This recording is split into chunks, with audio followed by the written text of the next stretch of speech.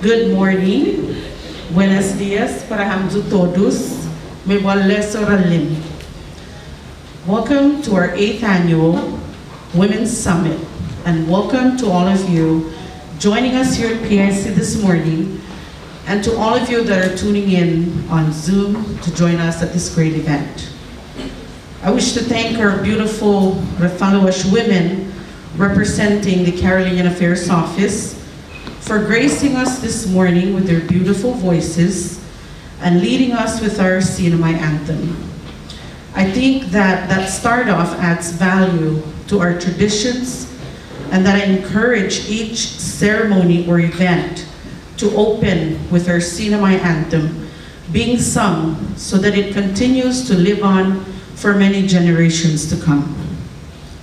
On behalf of our Board of Directors, staff and team at the CNMI Women's Association, I would like to respectfully extend our gratitude and appreciation to our Governor, the Honorable Ralph Torres, for supporting our Women's Association, our programs and projects like the Summit, by providing ARPA funding towards our cause so that our mission and goals are carried out and so that our women of the CNMI benefit from its programs.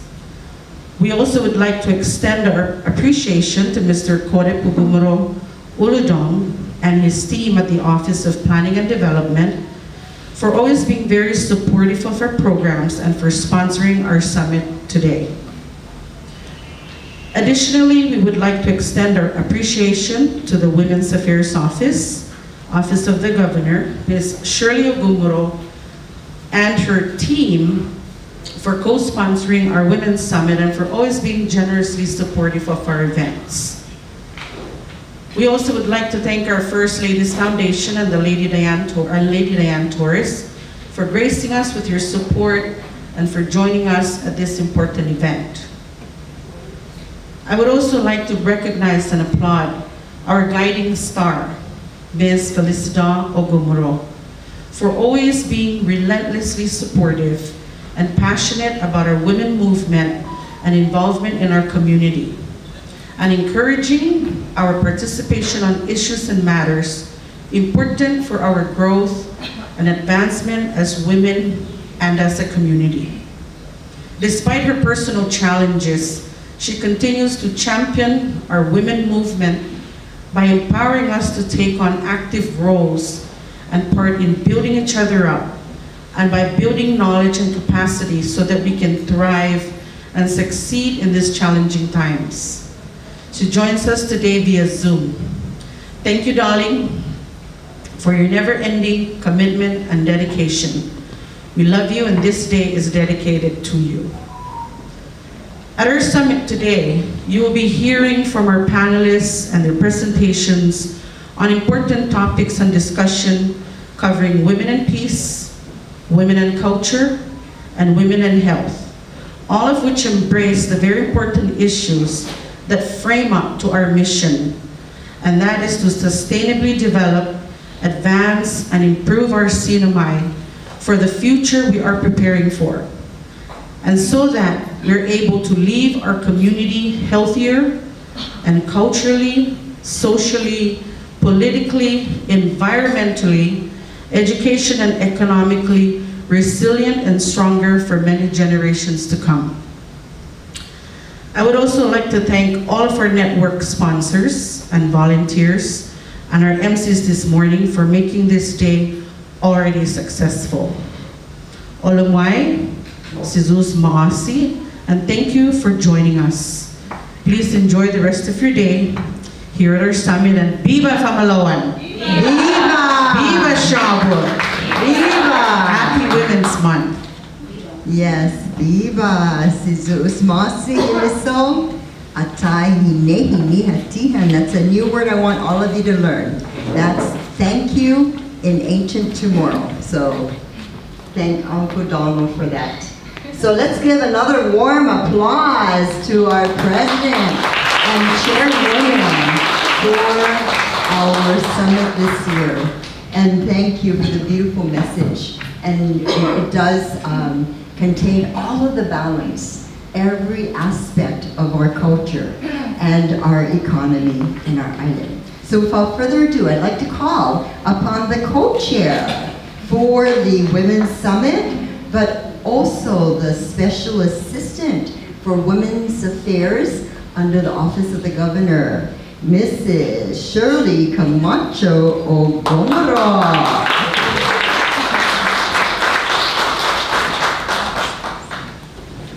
Thank you. Thank you, Auntie Francis. Hafaday, good morning, and Tito. I would like to extend the appreciation for our off-island guests, our Tinian delegates. Can you please stand so our guests here can see where you're at? Can you please stand so we can acknowledge our Rhoda guests? All right. Give me a hand. Thank you for coming all the way here from Rhoda. And I believe we also have some Tinian guests too. Are you in the house? Okay, can you please stand? We have our Tinian. Thank you, Councilwoman, for joining us. It's really beautiful when our women fly from the other islands to come over.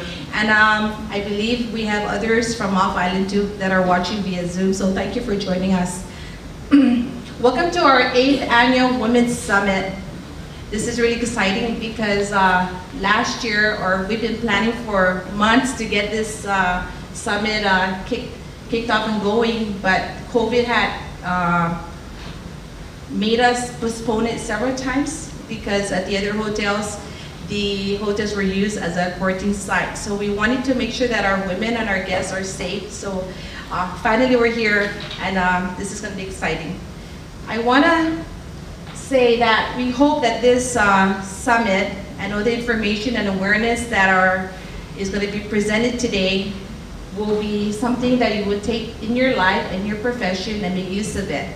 So the topic that Cecilia, our chair, had said, the women of culture, women in health, and women at peace, very important topics that relate to our everyday life. So we hope that you enjoy that topic and we make use of that. I'm not gonna take long here because our chairwoman said all the good stuff, and that's one thing good about being the co-chair. I just want to say a quote so we can get started from Mother Teresa. We alone cannot do it ourselves. But if we cast a stone, we can create a ripple effect. So that's us. We came a long way. History has shown that women had to work hard to where we're at. And we've seen the difference from things that happened decades ago and today. In this time, we see a lot of women in leadership. We see a lot of women that are in key positions. We have the most women in our House of Representatives now. Our first female governor, Lou de la Guerra from Guam.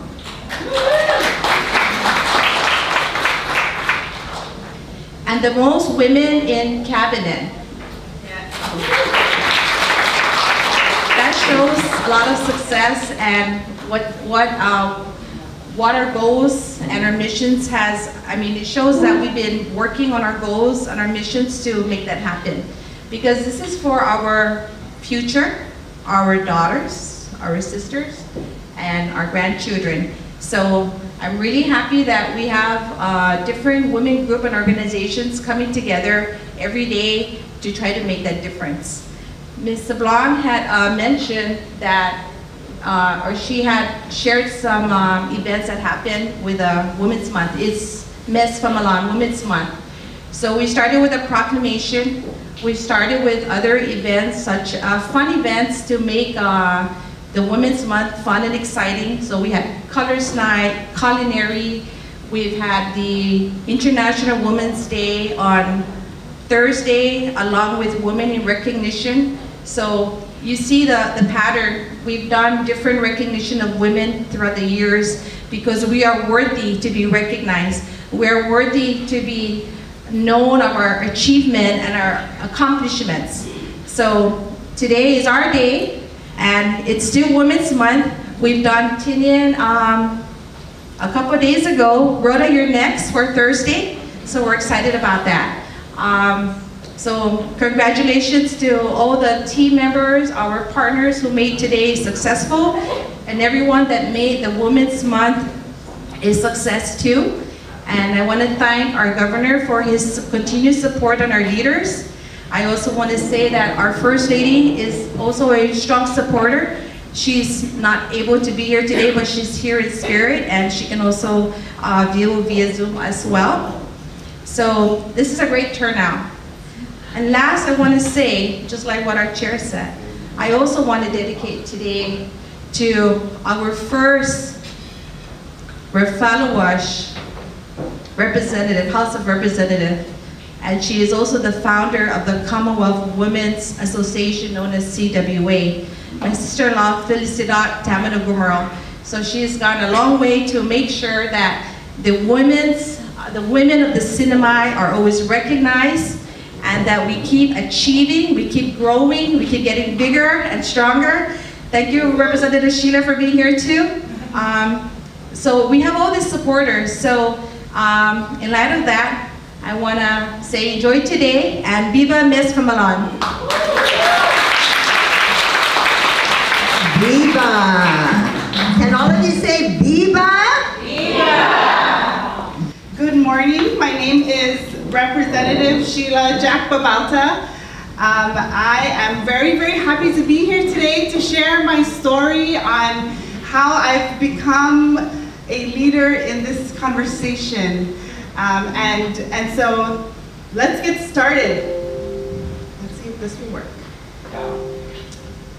Thank you, Mr. Ryan.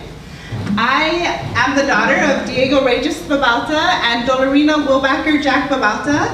I was born and raised here in the Mariana Islands on the island of Saipan, and I am a proud product of the public school system. I graduated from Kaiman High School, woohoo! And I was the first class to graduate from Chacha Ocean View Junior High School, and this is a photo of me at GTC Elementary School where I was Stuco president in San Roque. So this is in San Roque Village. In 2019, I ran for public office. I became a member of the 21st CNMI legislature with the support of my friends, my family, the community, and it was such a wild ride. I am still a sitting member in the House of Representatives. This time I hold key leadership positions. I am the chairwoman of the Natural Resources Committee. I am the vice chair of the Education Committee. Our chairwoman, Rep. Layla Staffler, is here with us today. I'm a member of the Ethics Committee, the Health and Welfare Committee, the Ways and Means Committee, plenty committees. And I'm the floor leader for the SNILE delegation, where we only entertain Saipan only and Northern Islands local laws. And so it is important for me to share that I do hold several roles. I am the chairwoman of the Friends of the Mariana Trench Marine National Monument.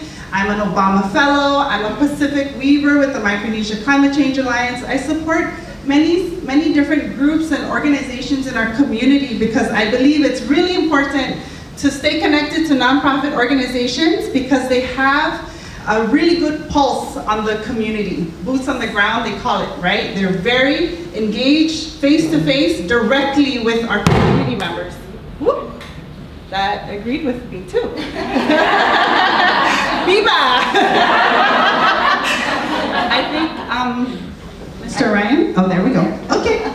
But today I really want to focus and share about my role as a board member on our Commonwealth 670. We are a grassroots nonprofit organization, 501(c)(3) that formed at the 2019 Women's Summit. So good things can come out of the Women's Summit, like this group.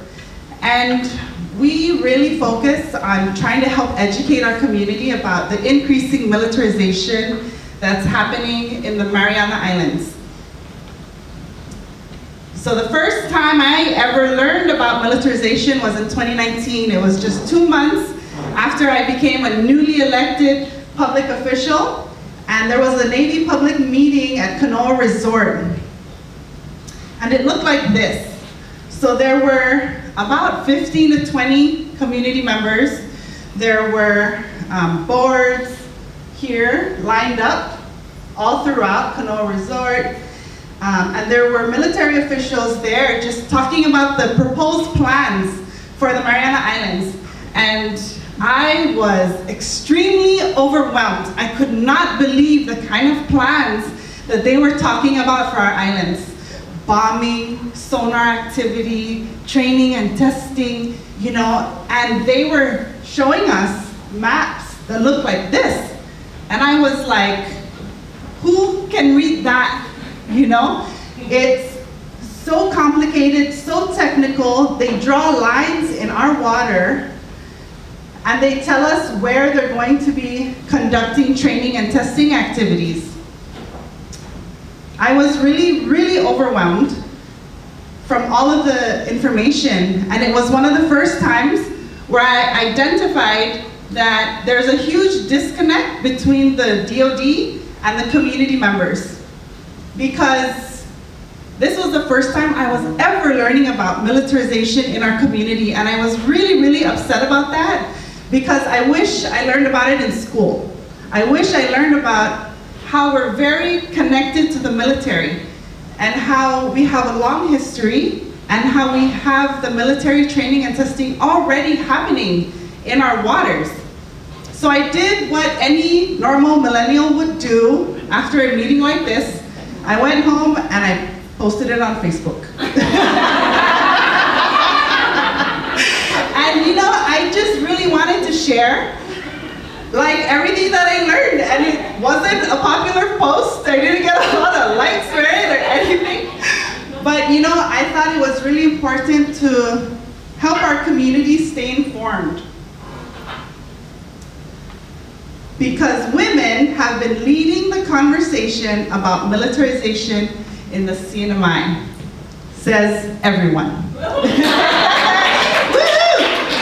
And you know, this is something I really wanted to bring up today. I really wanted to share that statement with you because militarization is not an easy subject to talk about. It is so heavy, it's complex, it's huge, it's messy, it's personal. My uncle, my mom's baby brother, Jeffrey Darren's Jack, he died in the war with my godbrother, Wilgene Lieto. So, you know, we're very patriotic. I have many friends, many uncles, aunties in the military right now serving. And so when we want to talk about militarization, how do we do that when it's really hard to talk about and, you know, people get really, really emotional, right? So I really want to commend all the women who have risen to the challenge to talk about this issue. People in the room today, like Auntie Juanita Mendiola, and Auntie Deb Fleming from Tinian, Auntie Cinta Kaipat, Auntie Darling Ogomoro. I've learned so much from them. There's so many wonderful women who have really taken the lead on talking about militarization and speaking up. So this is Retta Sue Hamilton. She's one of our founding members of our Commonwealth 670. This was at the 2019 Women's Summit, and she's my second cousin. I didn't know that she was very passionate about this issue, and this was the first time I ever heard her speak about it. And it was really inspiring to hear her story, and she did a lot of work on Guam with the Guam community around militarization. It was at this summit where she shared a video clip that really gave us an idea, a picture of what it looked like, because the training exercises are happening. We just don't see it every day, we don't hear it, we don't feel it, and so it's very easy for us to think that it's not going on. And so I wanted to share that clip with you today, and let's hope that it will play with With sound.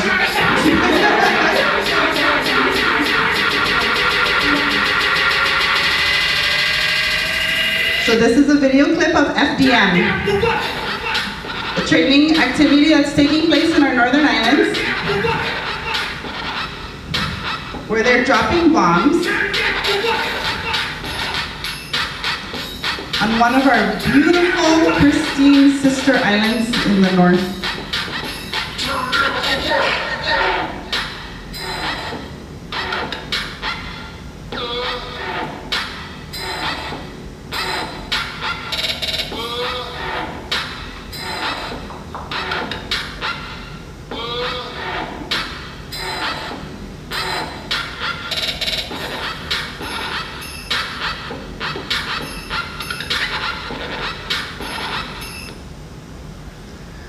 So after watching that video clip, a lot of us really felt like shocked, right? Like, this is our northern island, this is one of our sister islands, and many people have never visited the northern islands. I had such a great opportunity to follow the mayor of the northern islands, Tupagan, Alamagan, and Agrigan in 2019. So I've been to the northern islands and I see how beautiful it is. And when I see something like this happening in our archipelago, it really breaks my heart. Fast forward to 2019, I got to ask President Obama a question. And in this room of 500 people, he opened the floor for questions, and we didn't know he was going to open the floor for questions. And I was sitting there thinking, what am I gonna ask him? I need to make it Bali, you know? And the voice in my head just kept saying, ask him about militarization. Ask him about a hard question, you know, because this is the chance to ask him. And lo and behold, you know, Sammy Birmingham Babata, she is the other Obama leader who was there in Malaysia with me. And she shouted at President Obama, look down here. And he said, hey, that's cheating. And then he said, so I'm gonna call the girl next to you. And that was me. And I was like, oh my goodness, here we go. And so I have a clip of that. Look down here, right next to you, over here. That's a fellow islander. Oh. No, you got your girlfriend, you know, called on. That's good. Half a day, President Obama. My name is Sheila Jack Babauta. I'm from the Mariana Islands. Mm-hmm. My question for you is regarding the military presence in the Pacific Islands. With the relocation of troops from Okinawa to Guam, there is major impact to come for the Mariana Islands, and it is very serious. Although we are a very patriotic community with one of the highest per capita of enlisted servicemen and women, we have died and fought in U.S. wars. We also value our culture, our community, and our natural resources. But we feel like we're at the table with Goliath. How does one prepare to negotiate and encourage Goliath to come to the table where we can foster cooperation and coexistence to support national security while preserving our culture and conserving our natural resources? Yeah. Well, it's a great question.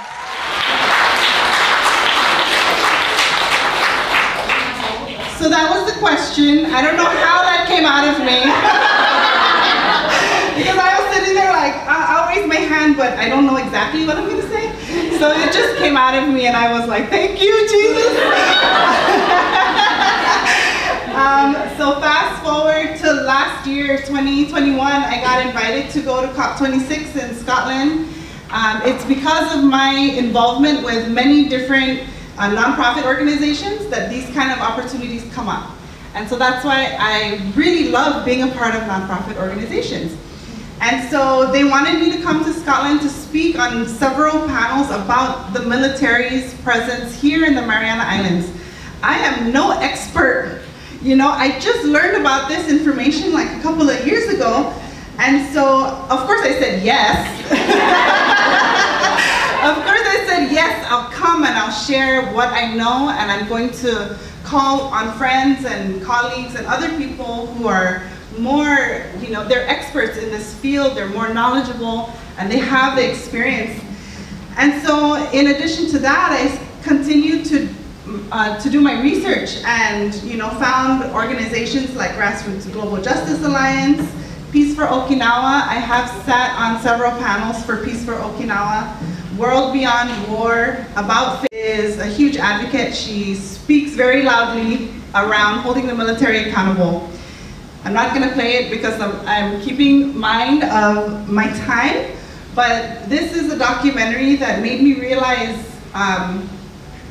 that it's not just us. It's not just us who want to talk about this. And, you know, to come from a very like prestigious, a very credentialed person to speak on this and to share the information, that's really important because we know that we can trust the information. So we're just gonna skip over that real quick. And we're gonna go into COP26. So when I went to Scotland, you know, I got to meet people from Puerto Rico who experienced the same thing, where children were dying, you know, the community members were dying because of the testing that was happening, and they missed the mark. So the bombs, you know, it really killed people in their community. I interviewed for that documentary that I just showed earlier, and that's Abby Martin. So I got to meet her, got to meet their team, got to meet other people who were interviewing for that documentary.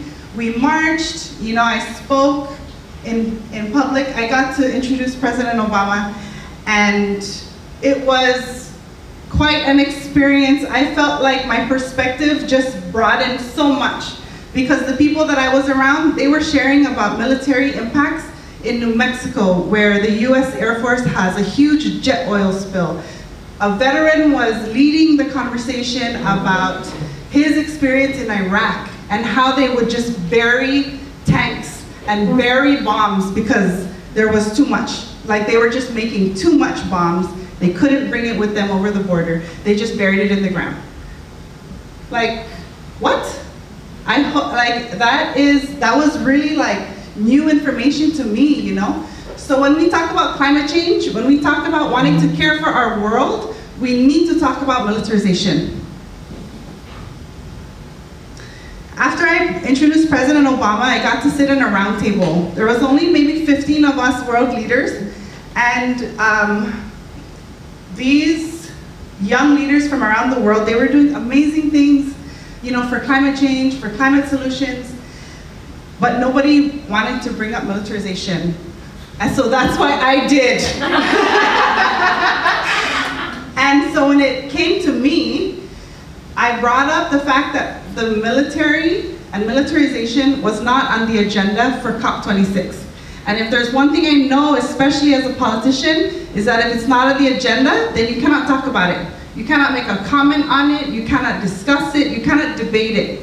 And so I asked President Obama, you know, I have follow-up questions from 2019. You know? And I shared the story with him again. I reminded him this is not the first time I met you. I met you in Malaysia. I asked you this question. And you know, I told the story about Sammy shouting at him. And so everyone enjoyed the story, but I was serious about my question. And I asked him if there were other spaces that we need to be aware of where militarization is on the agenda, because that's where I want to go. You know, if it's not going to be at COP26, then where? Because COP26, we're talking about climate change. If the US military is the biggest consumer of fossil fuels, if they're the biggest polluter in the world, then why are they not on the agenda, right? Where are we talking about them then? And so I said, when he answered my question in Malaysia, he said, since I'm no longer in office, I can't just say, let's go back and talk. So here at this round table, I said, now you know someone in office, so can you please ask President Biden to call me? And you know, at the end of So he said that he would. And you know, it's because I flew so far. Oh my goodness, it was like 20,000 miles to get there. I had like 6 stops. I was rerouted twice. It's not easy to fly to these places, you know, just to have a seat at the table. And that's another conversation for another day. But that's the reason why a lot of Pacific Island leaders didn't make it to COP26, because it's so far. We're going to leave our home. We're going to leave our community. It's expensive. And you know, when you get there, what kind of impact do you have, right? So by the time I got to Scotland, I said, oh my gosh, I came all this way. I'm going to ask whatever I want to ask. I got to say what I need to say, you know. And so this was a very great roundtable, and President Obama is definitely an ally. So I want to end today's, you know, talk and conversation about how you can lead the conversation and how you can stay informed, because many of the advocates around militarization, de-escalation, demilitarization, we honestly believe that this is one of the most important things that our community needs to be aware of, because it deals with our health and it deals with the future of our Mariana Islands. So just 3 things. The first is follow us on Facebook and Instagram. Our Commonwealth 670. We have Dr. Isa Ariola as our chair. We have a scientist and a biologist on our board. We have competent, knowledgeable, experienced people who can share information, and that's the most important key that I really want to stress, is that because militarization is such a sensitive topic, the information can be skewed in so many ways. And so it's really important to find the information that you can trust. This is also a place where you can find networks, because there are many groups from Guahan, Okinawa, around the world, and we link up, right? Because you have to find your allies. The second thing is keep an open mind, ask questions. There's a lot of different articles that come out around militarization in our region, very close to home.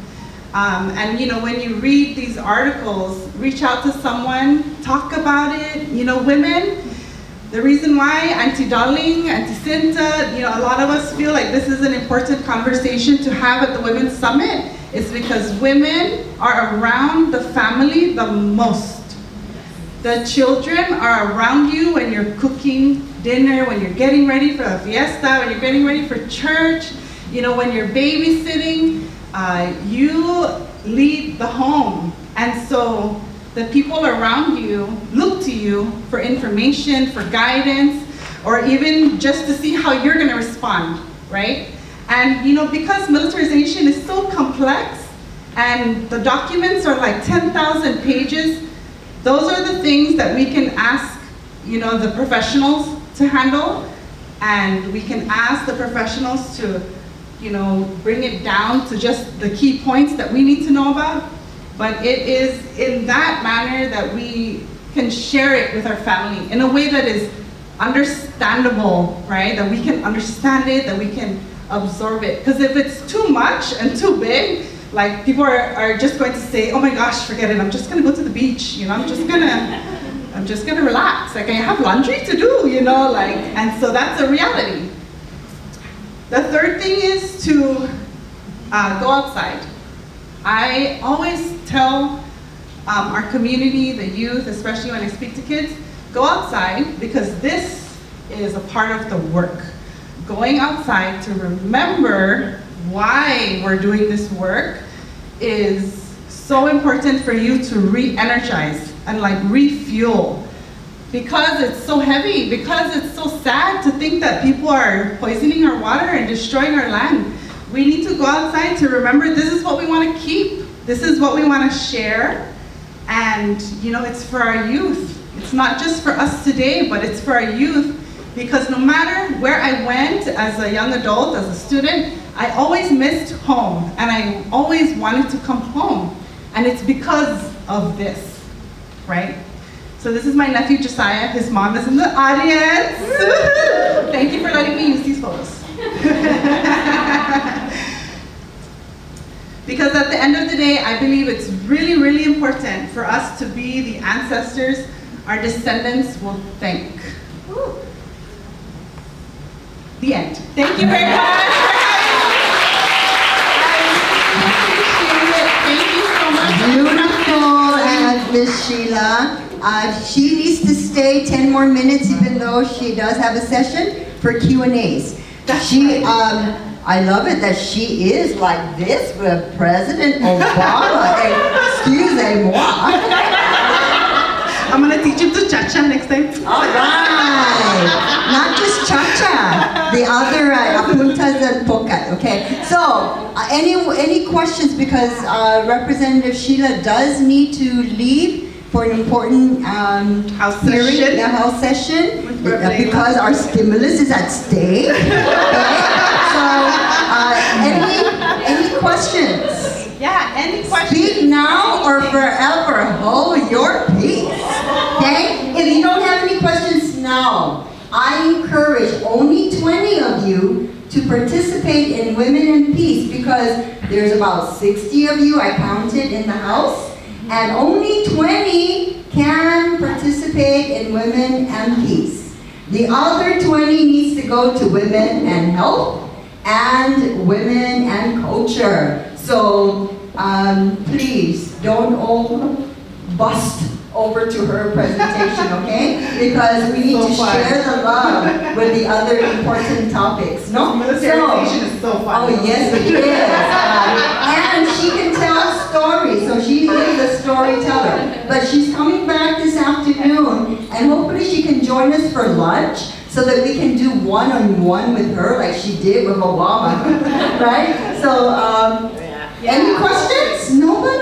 I think you stunned our audience. Here we have one from Miss Petey. Hi, Petey. Hi, good morning. Were you able to talk to President Biden? Man, you know what? My phone is never on silent because I'm not going to miss that call. But no, I have not gotten in contact with President Biden about it. We have gone through several channels because in this work, I found that it's really important to identify the different kind of groups that exist in the federal government where you take the appropriate avenues to bring up these kinds of conversations. And so we just look for all the spaces where we can be represented, right? We need to just bring our voice to the table. We need to let people know that we're here, that yes, we are a territory. Yes, you know, we play a pivotal part in the strategic plans for militarization, and this is what we have to say about it. So I will keep you posted when he gives me a call. All right, and we have another question from Eva. Buenas noches, thank you for all the work you do. I have two kind of questions, and maybe it's for the bigger group, but the first one is, as we continue to raise awareness about militarization, a lot of times, like when we find out all the information, it's very depressing, right? Like, even though we know all those things are happening, what am I gonna do about that airplane? Like, I'm just me. Or what is this whole room of women gonna do about those 20,000 airplanes that are coming from 15 different countries, right? So I guess that's one of my questions, right? Is like, after awareness, then what becomes our action? So, and maybe that's for the bigger group. And the other question I had was about, you mentioned, and you know, just like again applauding the work you are doing, representing our region in those conversations and in those spaces. But are you also, you mentioned about how the Pacific Islanders are not present at those. So is there also work being done to connect with countries like Palau, who had a nuclear-free Pacific movement and kept the nuclear weapons out of their independence negotiations, right? So are there also networks that we're building with other women across the Pacific? Because if the bigger countries aren't listening to us, then at least we can listen to each other. Yes, thank you, Eva, for your question. Thank you, Eva. Eva does great work too in our community. Thank you so much for all the work you do with our youth as well. Okay, so your first question. So that is exactly how I felt when I asked President Obama the question, because it's so overwhelming, right? Like, what do? We feel like we really are like in this David and Goliath situation. And so he really gave me those exact points. You raise awareness, you gather your allies, and you unify your voice. And honestly, I'm still in those stages because we as a community, it's been really difficult to organize, you know, and do that. So we raise awareness by doing things like this, right? We go around, we talk about it, we bring it into the spaces, we gather with our allies, and I think that is the best answer that I have for you right now, because when you gather with your allies, you learn from what they've done, and you learn how they can support you. So when I was at Scotland and I met with the group from Puerto Rico, they were able to successfully move the military out of Puerto Rico. How did they do that, right? Like, how do they do that? How do you even get to that table, to that point?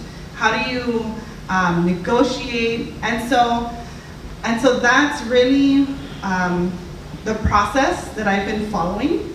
And it's a group effort because, oh my gosh, everybody has different ideas on how to address it. Everyone is so creative.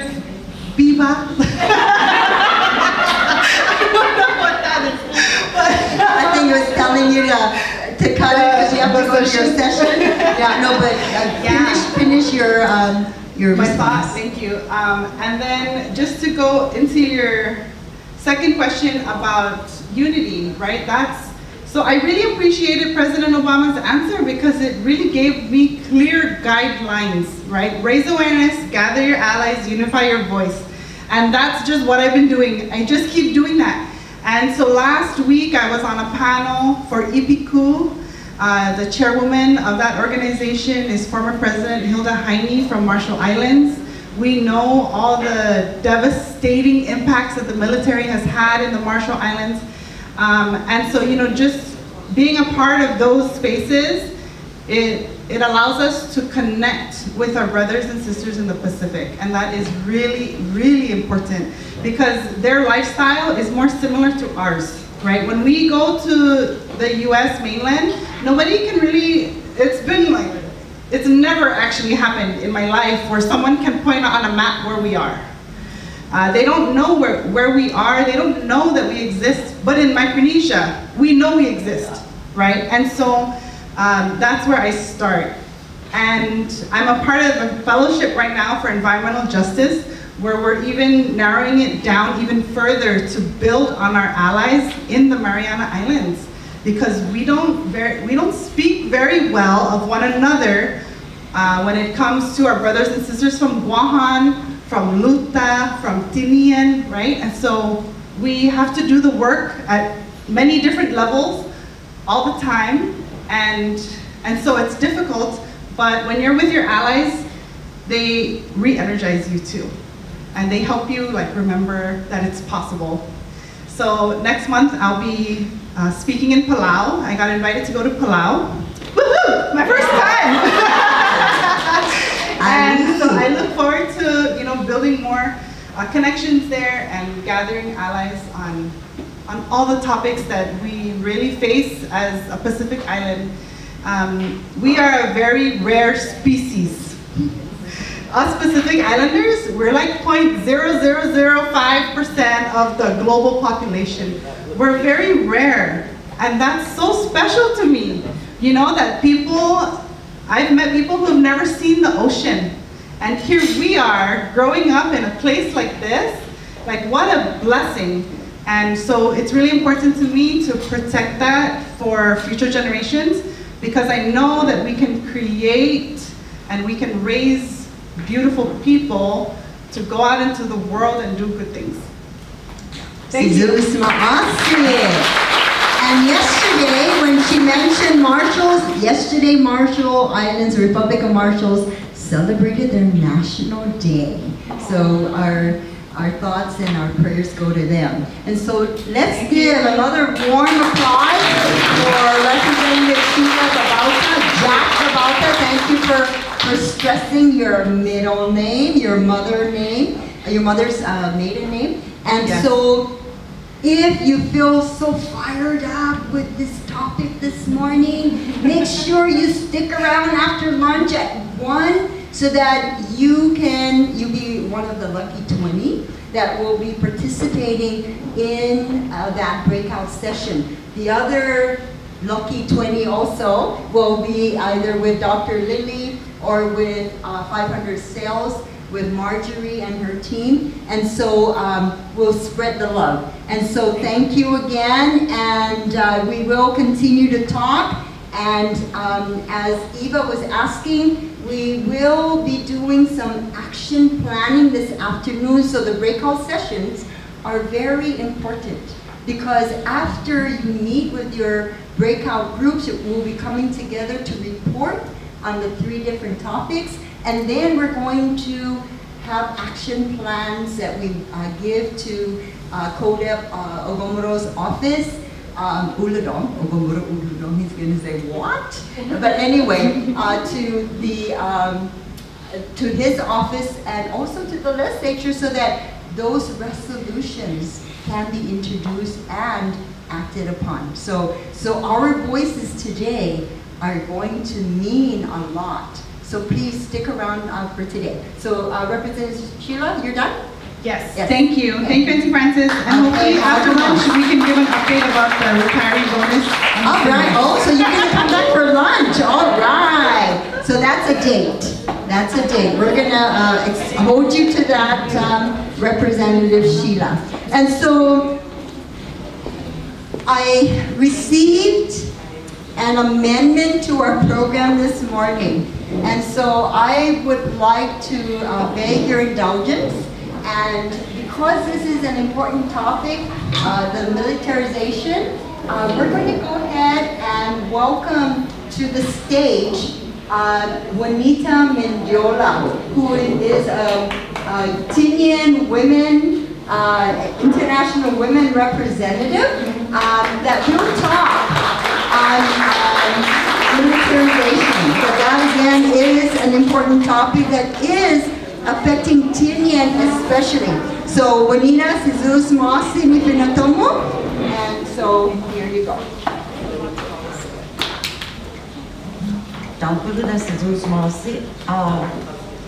Oh my gosh, I can't hold a candle to Sheila. I'm just a very helped brought the military to the courts to demand some answers from them with what they are doing. A little bit of history so that we can put all of this in context. In early 1990s, the Okinawa wanted the United States military out of Okinawa and Japan, period. The Japanese wants them out. So they needed a space to move to. But instead of trying to figure out how to work with their allies, who they will be training with, to work together and train somewhere else where the land is probably bigger, like Okinawa and Japan, and where they can exercise freely without any restrictions, NEPA restrictions like we have in the United States. What they did instead was they started out somewhere in 1995, the declaration for the Marianas Trench Monument was declared, signed by President Bush.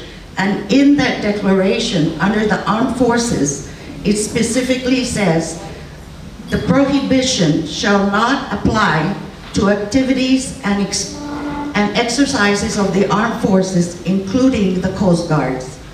Number 4, nothing in this declaration or any regulation implementing it shall limit or otherwise affect the armed forces' discretion to care, maintain, improve, manage, or control any property under the administrative control of a military department, or otherwise limit the availability of such property for military purposes. So it started out from this, and from this they created the Marianas Trench Monument, and then from the Marianas Trench Monument we went into what's called Mariana Island Range Complex, and that is a research area where they can do all kinds of exercises and training, testing their weaponry. And then came the Mariana Island Training and Testing, and that one expands the MIRC, and that expands the MIRC to include just about every area. The map that you saw that Sheila brought up here, the first map, that's the extent of how much space, and which includes our land. And then following that, as soon as Okinawa started transitioning out the military, they came up with the Commonwealth Military Joint Training, that's called CJMT. And that specifically targets into land-based exercises. But it does not exclude what is authorized under the Pew, what is authorized under MITT, what is authorized under MIRC. The good thing about this, we are not litigious people.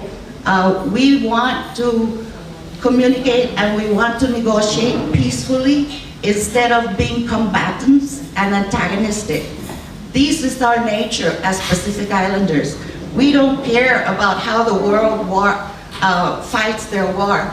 We only want to enjoy a peaceful life as we have had throughout our history. But we were insulted by being forced to bring the military to the United States, to the court, so that they can be transparent with their actions. Recently, there have been active discussions between Department of Defense and a few key stakeholders like scientists, biologists, and all that from the CNMI to make sure that CJMT program is de-escalated. However, while that is working, everything that was originally planned under CJMT was transferred to a final environmental impact study analysis under MITT and MIRC. So my question is to them is, which program takes precedence? Are we going to carve out CJMT and make it separate from MIRC and MITT? But at this point, they finally admitted that they haven't defined the relationship between the three programs. Because I accuse the United States government that they have compartmentalized these programs to make sure that we don't see the total impact of what they're trying to accomplish in our oceans and our lands. We've seen the devastation in that one little island that we have up there. That island is about to crack.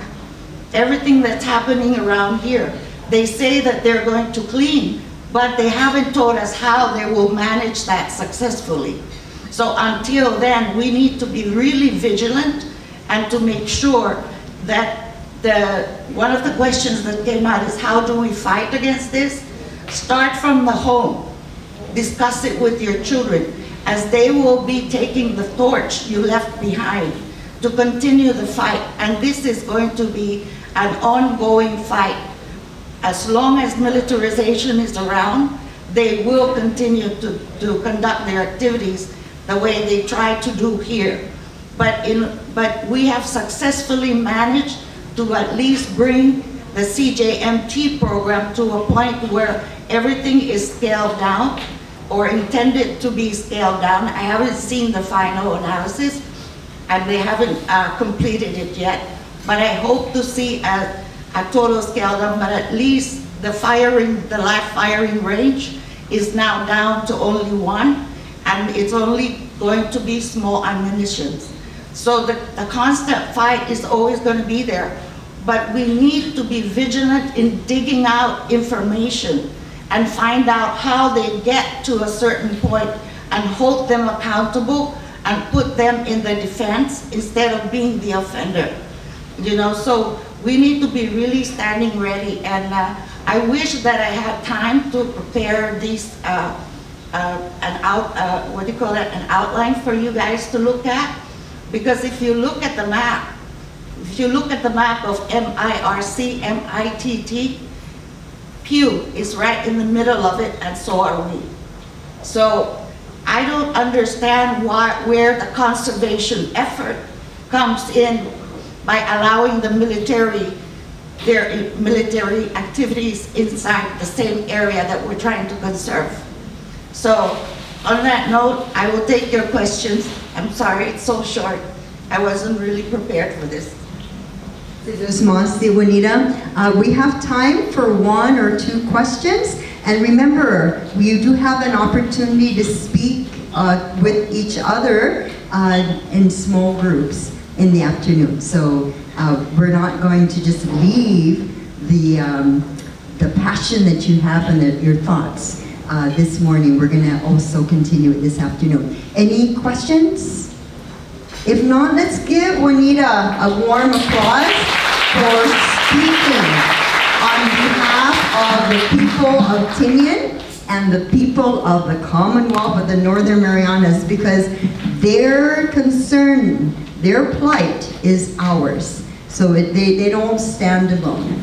And so, without further ado, we're going to go ahead and go back.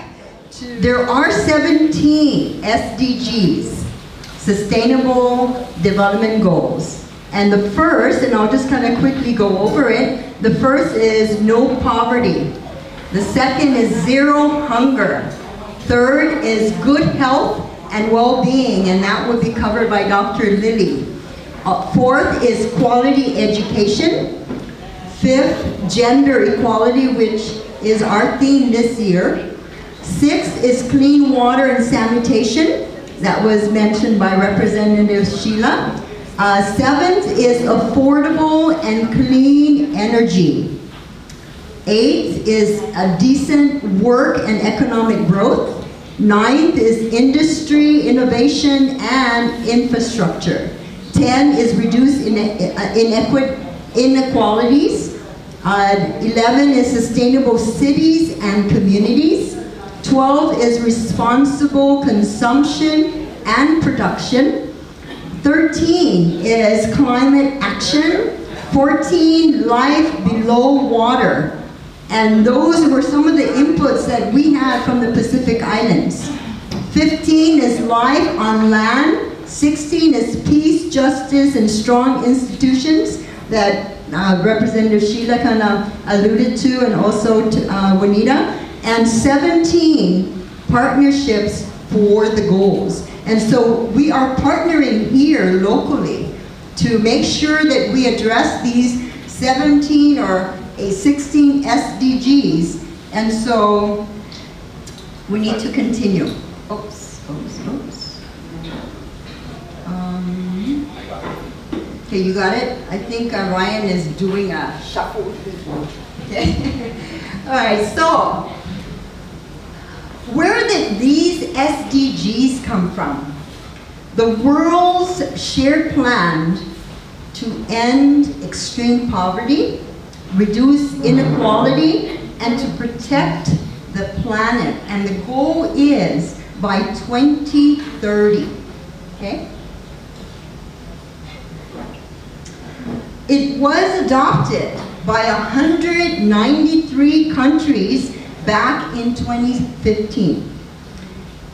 It emerged from the most inclusive and comprehensive negotiations in the United Nations history, and have inspired people from across sectors, geographies, and cultures. The main goal is to achieve the goals, again, by 2030, and in order to do that, it would require heroic and imaginative efforts, just like what Representative Sheila mentioned. You know, she had to kind of think on her feet, right? She did a lot of improv. And so we need to be heroic, and that's what she did, and she was very imaginative. There has to be determination, and boy, did we hear determination from her, and also from Juanita. Determination to learn about what works, and that's basically why we're here today. And agility to adapt to new information and changing trends. And so we need to be updated. We need to make sure that we are educated.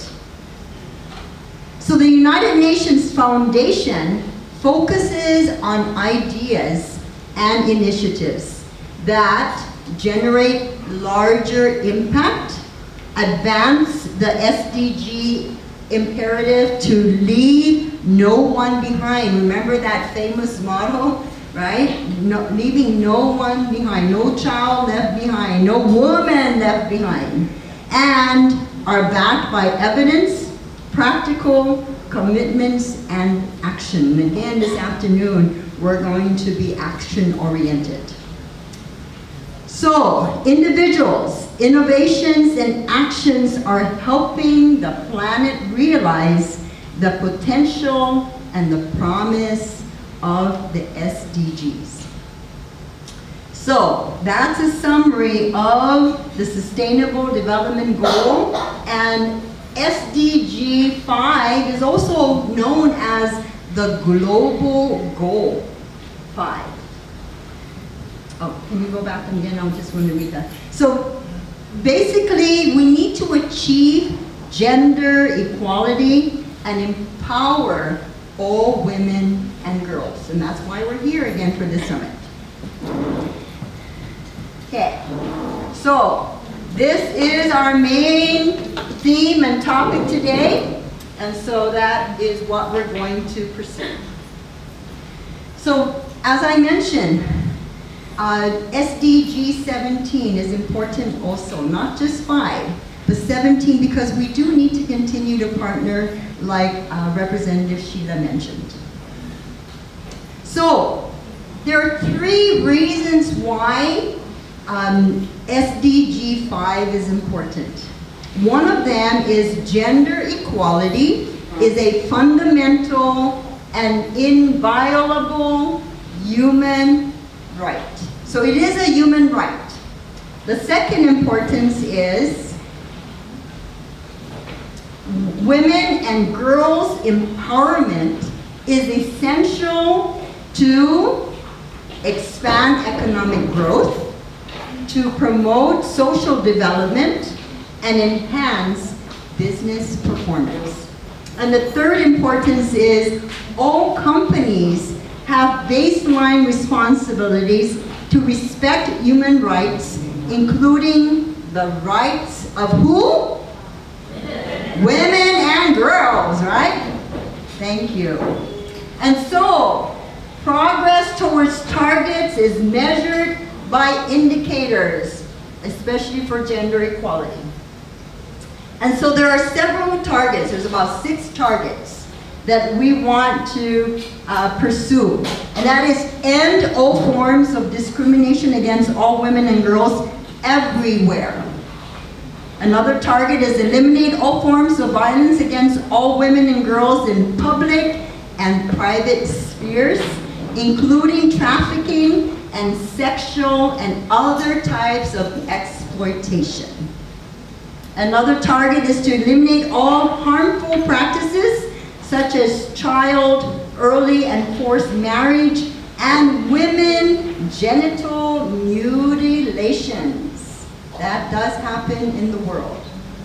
Another target is to recognize and value unpaid care and domestic work through the provision of public services, infrastructure, and social protection policies, and the promotion of shared responsibility with the household and the family as nationally appropriate. Another target is to ensure women's full and effective participation and equal opportunities for leadership and all levels of decision-making in political, economic, and public life. And the last target is to ensure universal access to sexual and reproductive health and reproductive rights as agreed in accordance with the Program of Action of the International Conference on Population and Development, also known as the ICPD, and the Beijing platform for action and the outcome documents of their review conferences. So those are the targets, the indicators. One of them, and very important, is to again achieve gender equality and empower all women and girls. Very good. So, we want to provide women and girls with equal access to education, to healthcare, to representation of political and economic decision-making processes, and decent work. And in terms of representation in political and economic decision-making processes, it will fuel sustainable economies and benefit societies and humanity at large. And so it is the comprehensive sustainable development plan of the CNMI back in 2021 to have a 33% of our women in the CNMI in political office by 2030. But guess what? 7 is 33% of 20, if there is 20 in the legislature. We have 6 sitting. So we are very close, and we have 8 more years to go to really meet the 2030. So I'm pretty sure we're going to surpass the 33%. So, woo! Women, we're on the roll, okay? And so that concludes my presentation on and summary of the SDGs. So how many SDGs are there? 17. And which one are we focusing on today? Yes, you guys are smart.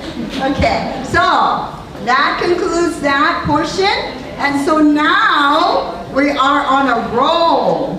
I know Dr. Lily wants to go talk already, but we're going to reserve her for the last. So let's welcome Marjorie for our next guest speaker.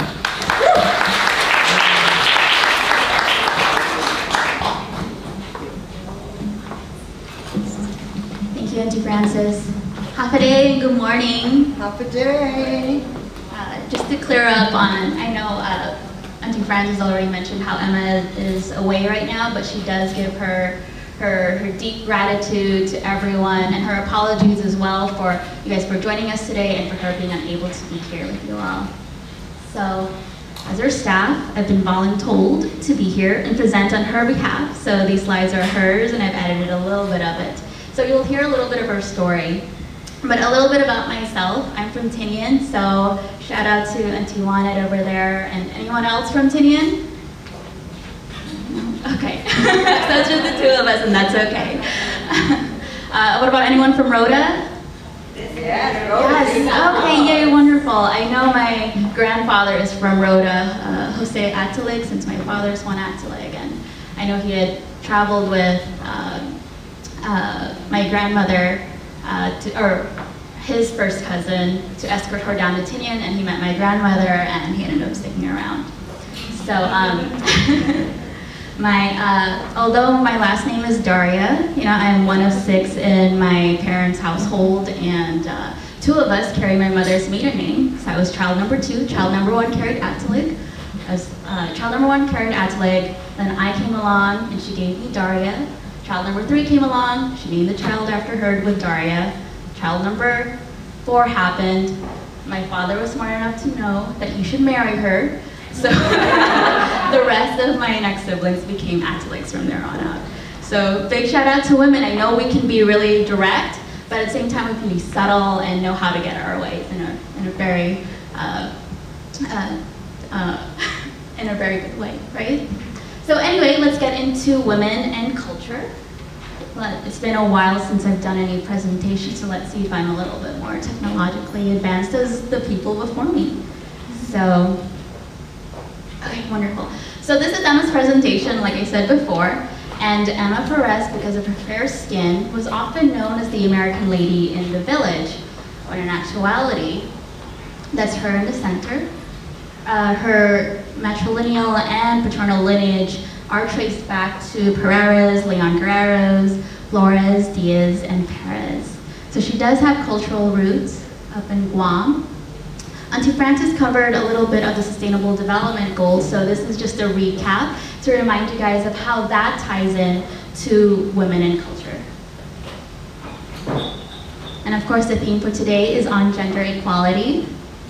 And why we're here today, while all of you are here today, for those of you guys on Zoom, whether you're women or whether you identify as women or are males, we thank you all for standing with us today to empower women and the girls in your family to acknowledge the work and to acknowledge the work they do, because it's more than just a 9-to-5 job. Women are often in charge of the household and keeping things together and running. And of course, these are all the targets, so I'll just briefly glance through them. Eliminating all forms of violence, ending discrimination are some of the targets we hope to achieve by the year 2030. Target 5.3, which I'm sure Dr. Lily in Women and Health will probably cover in her presentation. And I thought this was, Target 5.4 was a really big deal in talking about a shared responsibility in the household. And there's a cool little figure that I found that I thought would be good to share at the end of the presentation. And I thought this was a really big deal. A huge shout out to Councilwoman Juanita and to Representative Sheila for bringing to light militarization and how this ties into decision making, which is a key foundation for achieving gender equality. And then there are also targets, of course, universal access to sexual and reproductive health, undertaking reforms to give women economic rights, and of course, information technology. As the world changes, so too must we adapt, and we have to do that in a way that also preserves our culture. And of course, strengthening sound policies that enforce gender equality. So given these, brief recap, how do we know if we're making a difference, right? Of course, these are target indicators that are being measured. How does it affect education? How does it affect our ability to earn a living wage and representation in decision and political making processes, right?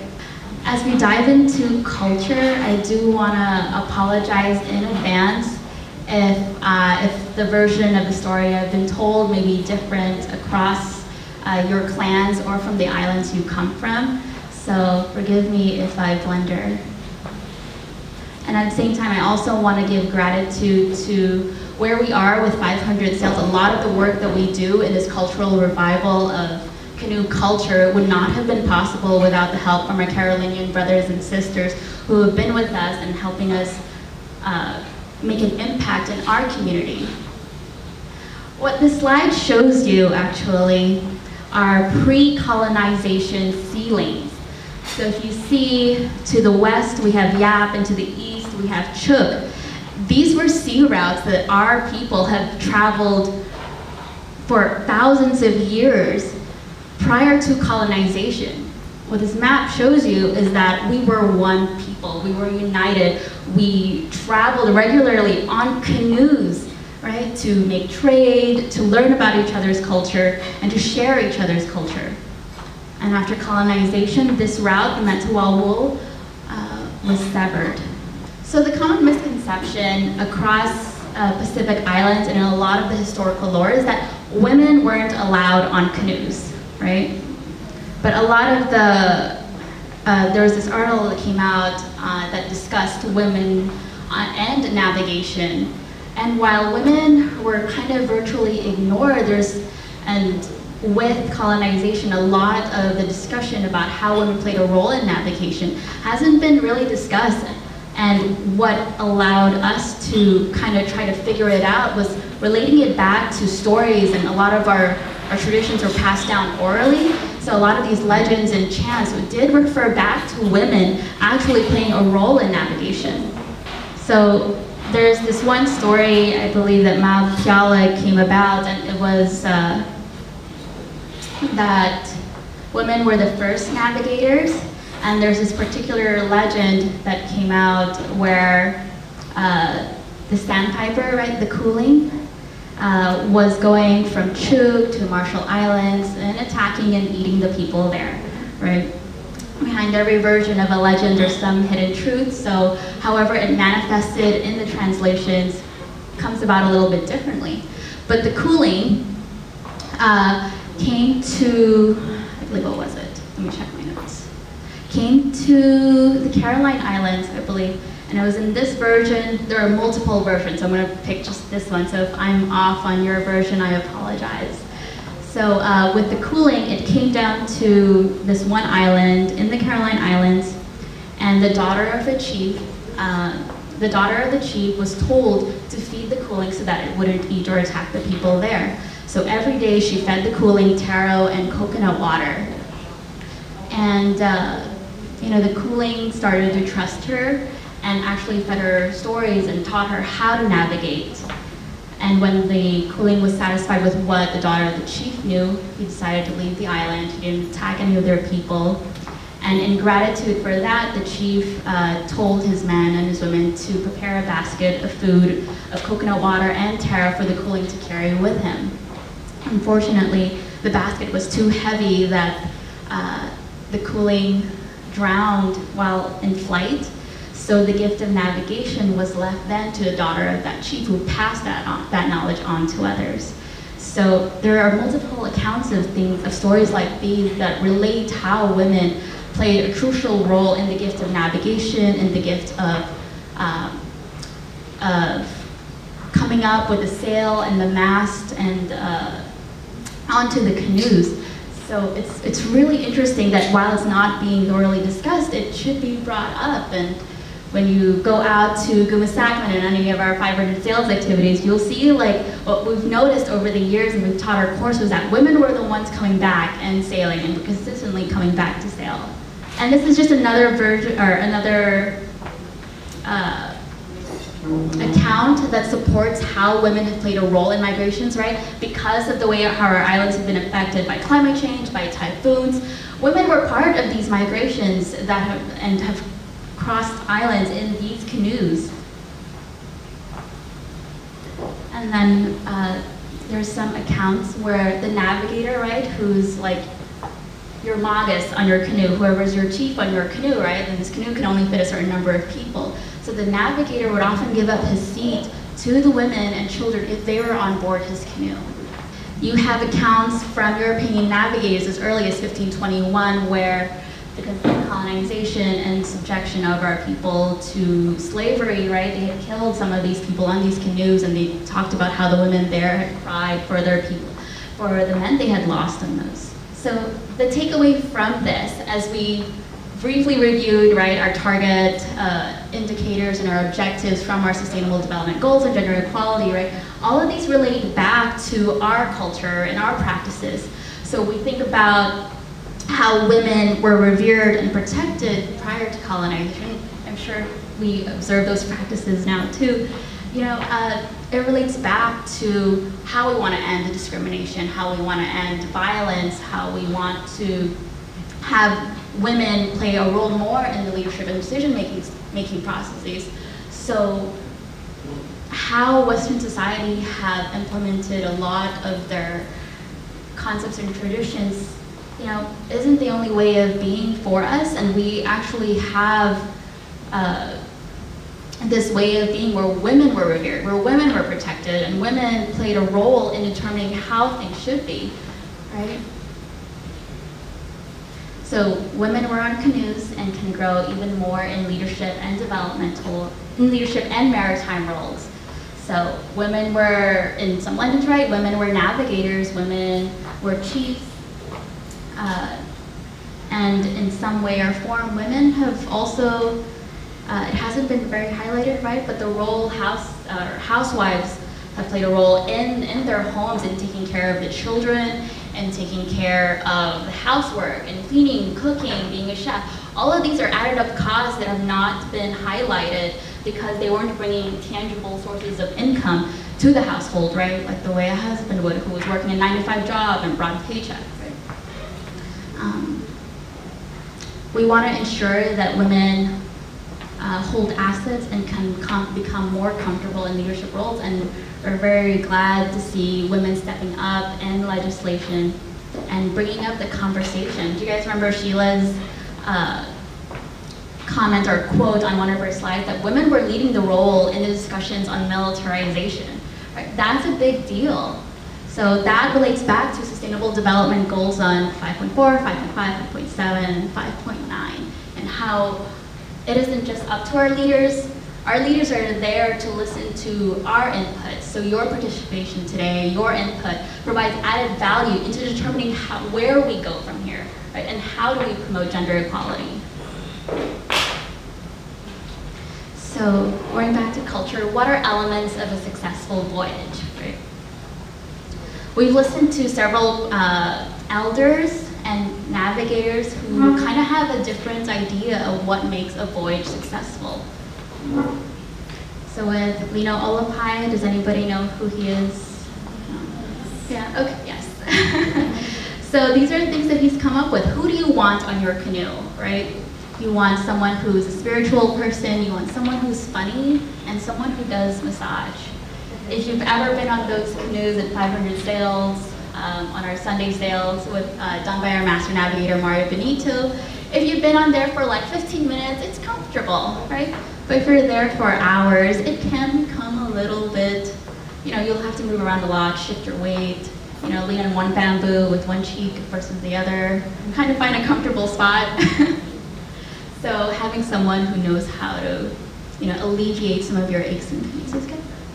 And then of course our master navigator, Mario Benito, who brings about Olaf's chant. So I know with some of who are follow wash navigators, sometimes the translations doesn't work well in the English language, and the translation can come a little bit off, and sometimes you'll see these words come up, and you'll be like, that does not make sense, like English-wise. But a thief, you want a thief on your canoe, right? Does that make sense at all? But the idea behind it was that you want someone who's resourceful, right? Who knows how to get things, right?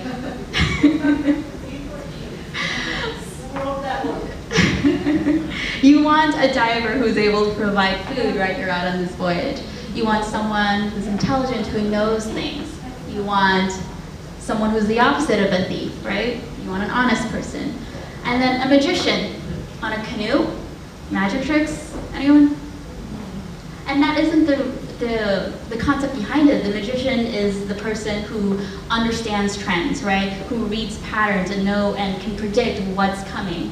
So this is don't take the words too hard. Think about the meanings behind them, right? Because again, the translation from the follow wash language to English doesn't go very well. And then we have our master navigator, Cecilio Raikulapi, who has been instrumental in developing the Lalatip in our sailing curriculum for 500 sails. And he has a different take on it. It's not so much the people, it's the energies around us. It's about the rainbows, the wind, the ocean. It's about our environment around us that will help make a voyage go safely, or reach its destination safely. So the takeaways from all these elders and from our navigators is that diversity is important on a canoe. You don't want someone like you on the canoe. I mean, it would go smoothly, but would you ever learn something? Would you be challenged? Would you grow as a person? So what we're trying to say is that, relating back to our SDG goals, right, with shared responsibility with 5.4, you want to acknowledge the role that everybody plays into ensuring your voyage gets there, your voyage is headed in the right direction. 5.5, you want women, right, to be a part of the decision-making processes. You want to empower women whose roles you may not necessarily think are important, right, just because maybe they're not saying as much, but you want to acknowledge the role everyone, or like the role women in your household have played, whether they were housewives or cooks or, your cleaners or, your supervisors. We want to acknowledge that everyone brings a different skill, everyone has a different gift to share with people. and not just one condition or circumstances promises success. So if we relate that back to Cecilio, he talked about the energies around you, and how the energy of the people around you is going to determine your voyage, your journeys, right? So ending violence and things of that sort. Oh, they got cut off. But of course, our takeaways from this, your major takeaway from this is that diversity is important, and this shouldn't just be expanded to on a canoe, it should be expanded to your villages, to your communities, to the legislature, to our country, to the world. So, as we think about that, we want to keep in mind that as the world evolves, as our customs and traditions change to evolve over time, we shouldn't forget where we come from, right? And a common saying that we say out at Saipan with our 500 sails is that the canoe gets here when the canoe will get here. So anytime we make a voyage down to Tinian and they ask us, oh, when are you guys arriving? We'll bring some people over, we'll do a little celebration, we'll welcome you to our island. And the thing is, we can say, oh, it'll arrive in 5 to 12 hours, So it's a really long time frame for people to wait on there. But as we think about it, this is Emma's story, right? As we think about it, a lot of the times that we're subject to risk, we're subject to harsh weather, to sudden changes in our weather patterns, that it isn't as straightforward as it is. So Emma was waiting on Pete to arrive from Guam to Saipan, 18-hour voyage on the canoe, ended up being 3 days, right? And Emma, during this whole time, refused to call the Coast Guard to say that her husband was lost at sea, because she didn't want to be that woman, she didn't want to be the American lady who called the Coast Guard to search for her husband, because a part of her understood that the canoe will get there when the canoe will get there. So just briefly, this is a really quick map of how our Pacific Islands and how the canoes were introduced across each island. So you'll see out here in the Mariana Islands, tracing the migration of the canoes and based on archaeological evidence, 3,500 years before present, canoes arrived in the Marianas. And as you shift these all across all the way to Hawaii, canoes were introduced there 1,000 years before present. So the Mariana Islands is actually the oldest settlement where the canoes have arrived first and developed. Cool, right? So our island time, so because of that time frame, right? The canoe will get there when the canoe will get there, changing modern times, right? Island time is something that comes up, and even my partner is often frustrated at the idea of island time. We say goodbye, we have to do our little Chamorro goodbyes. And what ends up being like his American style of like, bye to everybody, we end up meeting, saying goodbye to all the people that I know, wishing them well, and everyone trying to squeeze in at the very last minute, oh, before you go, this, and that, And the next thing you know, it's been already an hour, and he's there wondering what is going on, and why goodbye isn't it just a goodbye, right? So island time, relating that back to island time, is just, it comes from centuries of being used to waiting and not fretting, because as you send your voyagers off, sometimes you had this expectation that maybe they weren't going to come back, and you just had to be patient and trust that maybe they'll find their way back home, or they'll discover new lands, or they might not come back, right? So island time comes not from inactivity, right, or this perception that being on time, being prompt, right, that isn't just the only way of being, which is often something that Western practices have adopted and how we've tried to adopt, but haven't been very good about adhering to, right? So it's just to acknowledge we come from different backgrounds, and how we are with island time isn't necessarily a bad thing. And I think as women, we play so many roles, with taking care of the kids, with trying to put the kids to school. I was a guardian for my sister for 6 months for a 5-year-old and a 7-year-old. In South Carolina, that was hard. I turned from being the cool, fun aunt to like stressing out and waking up in the morning to prepare their lunches, to picking them up after school, doing homework, and then cooking for dinner, and then like putting them to bed, and then I had dishes to take care of. And I was doing that by myself, so being a mom is the hardest, most difficult job. And you want to hold a 9-to-5 job and take part-time classes? Like, go moms, you know? So shout out to all of them.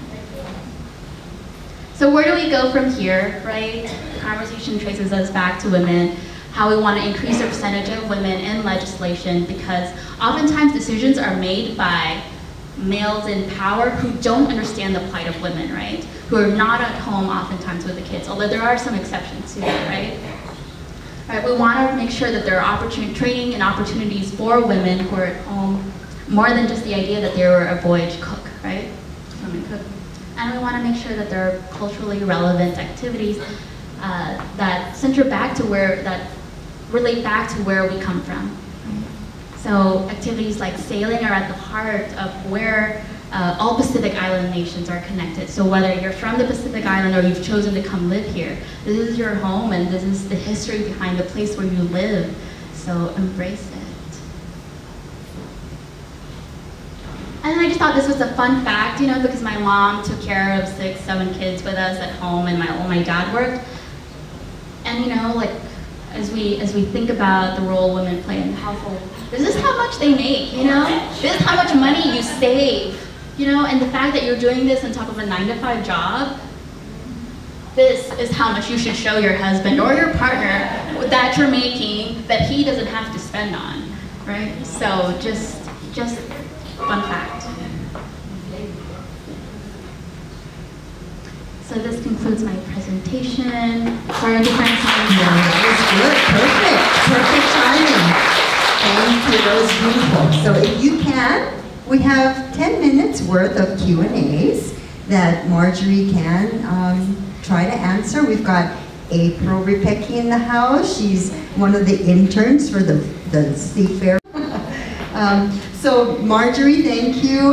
Marjorie also serves as the secretary for the Inetnun Cultura Nativo Marianas, Kul Aramasal Marianas. So thank you, Marjorie, for agreeing to be that. Any questions out there? Let's give her a warm applause. A beautiful presentation. Thank you, Emma, if you're on Zoom land. Thank you for that beautiful presentation, and thank you for tying in the SDG 5 and the targets, you know, in your presentation. So that was beautiful. Any questions? Eva? Question? Oh yes, Juanita has a question. Tinian is in the house. Woo. I have earned the right to put you in place.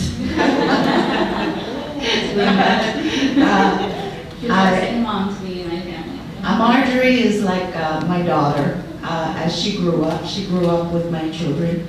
And out of all of our children, my cousin's children and I, she is the most ambitious one in the whole group. And when they were little, I was asking her, I said, what do you want to be when you want to grow up? And she said, she wanted to be a doctor, she wanted to be a reporter, she wanted to be there's various other things. And look, sweetheart, you can be everything you want, but you cannot be all of them at one time. So I'm glad that she's now realizing just how difficult, even to just manage the whole family, and also at the same time try to improve your outside of the family. I'm very proud of you. While you haven't given up on your other ambitions, I don't know which one's the priority right now, but I'm very proud that you have transitioned for a period of time to become fully identified with who you are and your ancestry and history. What I want to know is, can you shed some light on how the transition was for you during the time when you were giving up a little bit of your worldly ambition to try and focus into your history and how you want to be very, very much part of it? Because I think that's the link that is missing with our youth. They look at the world as the possibility to grow outside of who we are as people, but I would like you to share what your personal experience has been to transition from that ambition to focusing locally.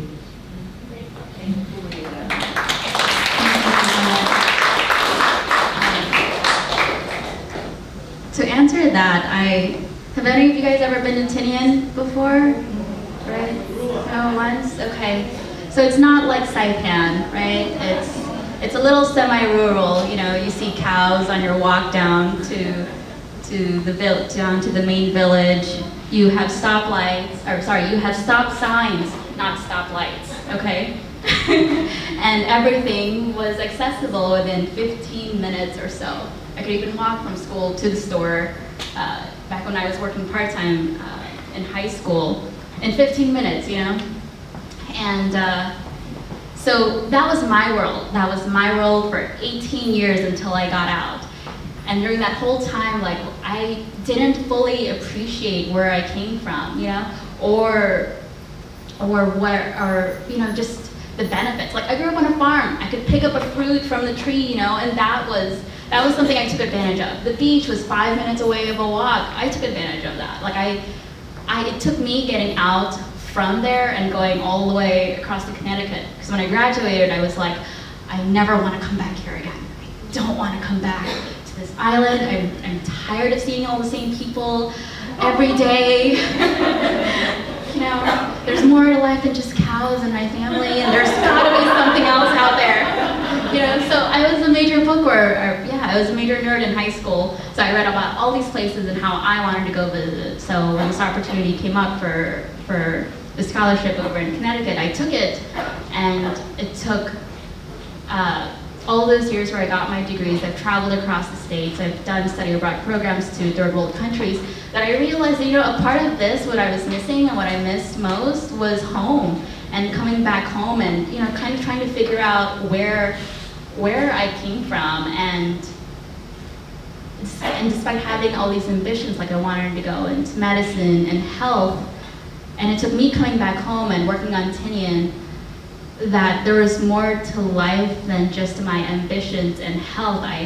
You know, like when you think about wanting to make a difference in the world, you have to think about how do you best help your people, right? And a lot of that was grounded in my cultural identity and the people's plights, right?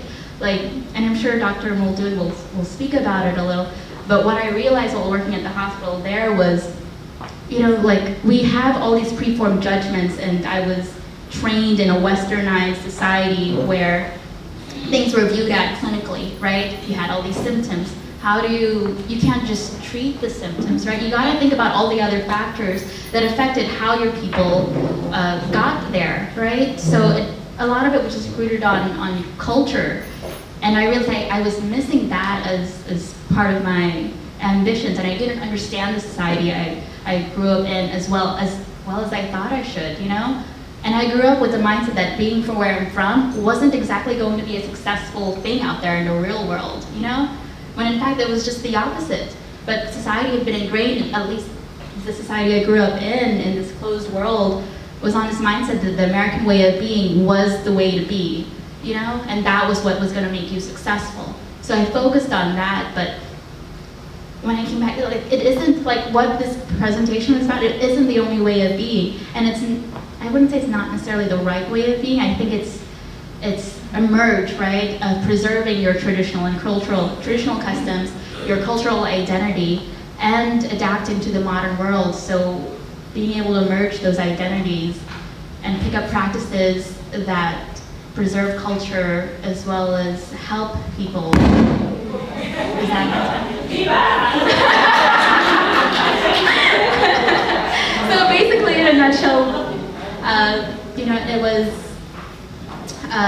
understanding that the impact I wanted to make on my world here in the CNMI was really learning where my people came from, and that jump-started my transition from being into being involved with a lot of the cultural work with the Netna and Katura and Aramasal Mariana's Chora Medicine group. It became grounded in being a part of 500 Sales and learning about canoe culture and where our ancestral treats have come from, right? So I'm hoping that this period of time will better inform my later practices down the road. So Marcy, for that question, very important.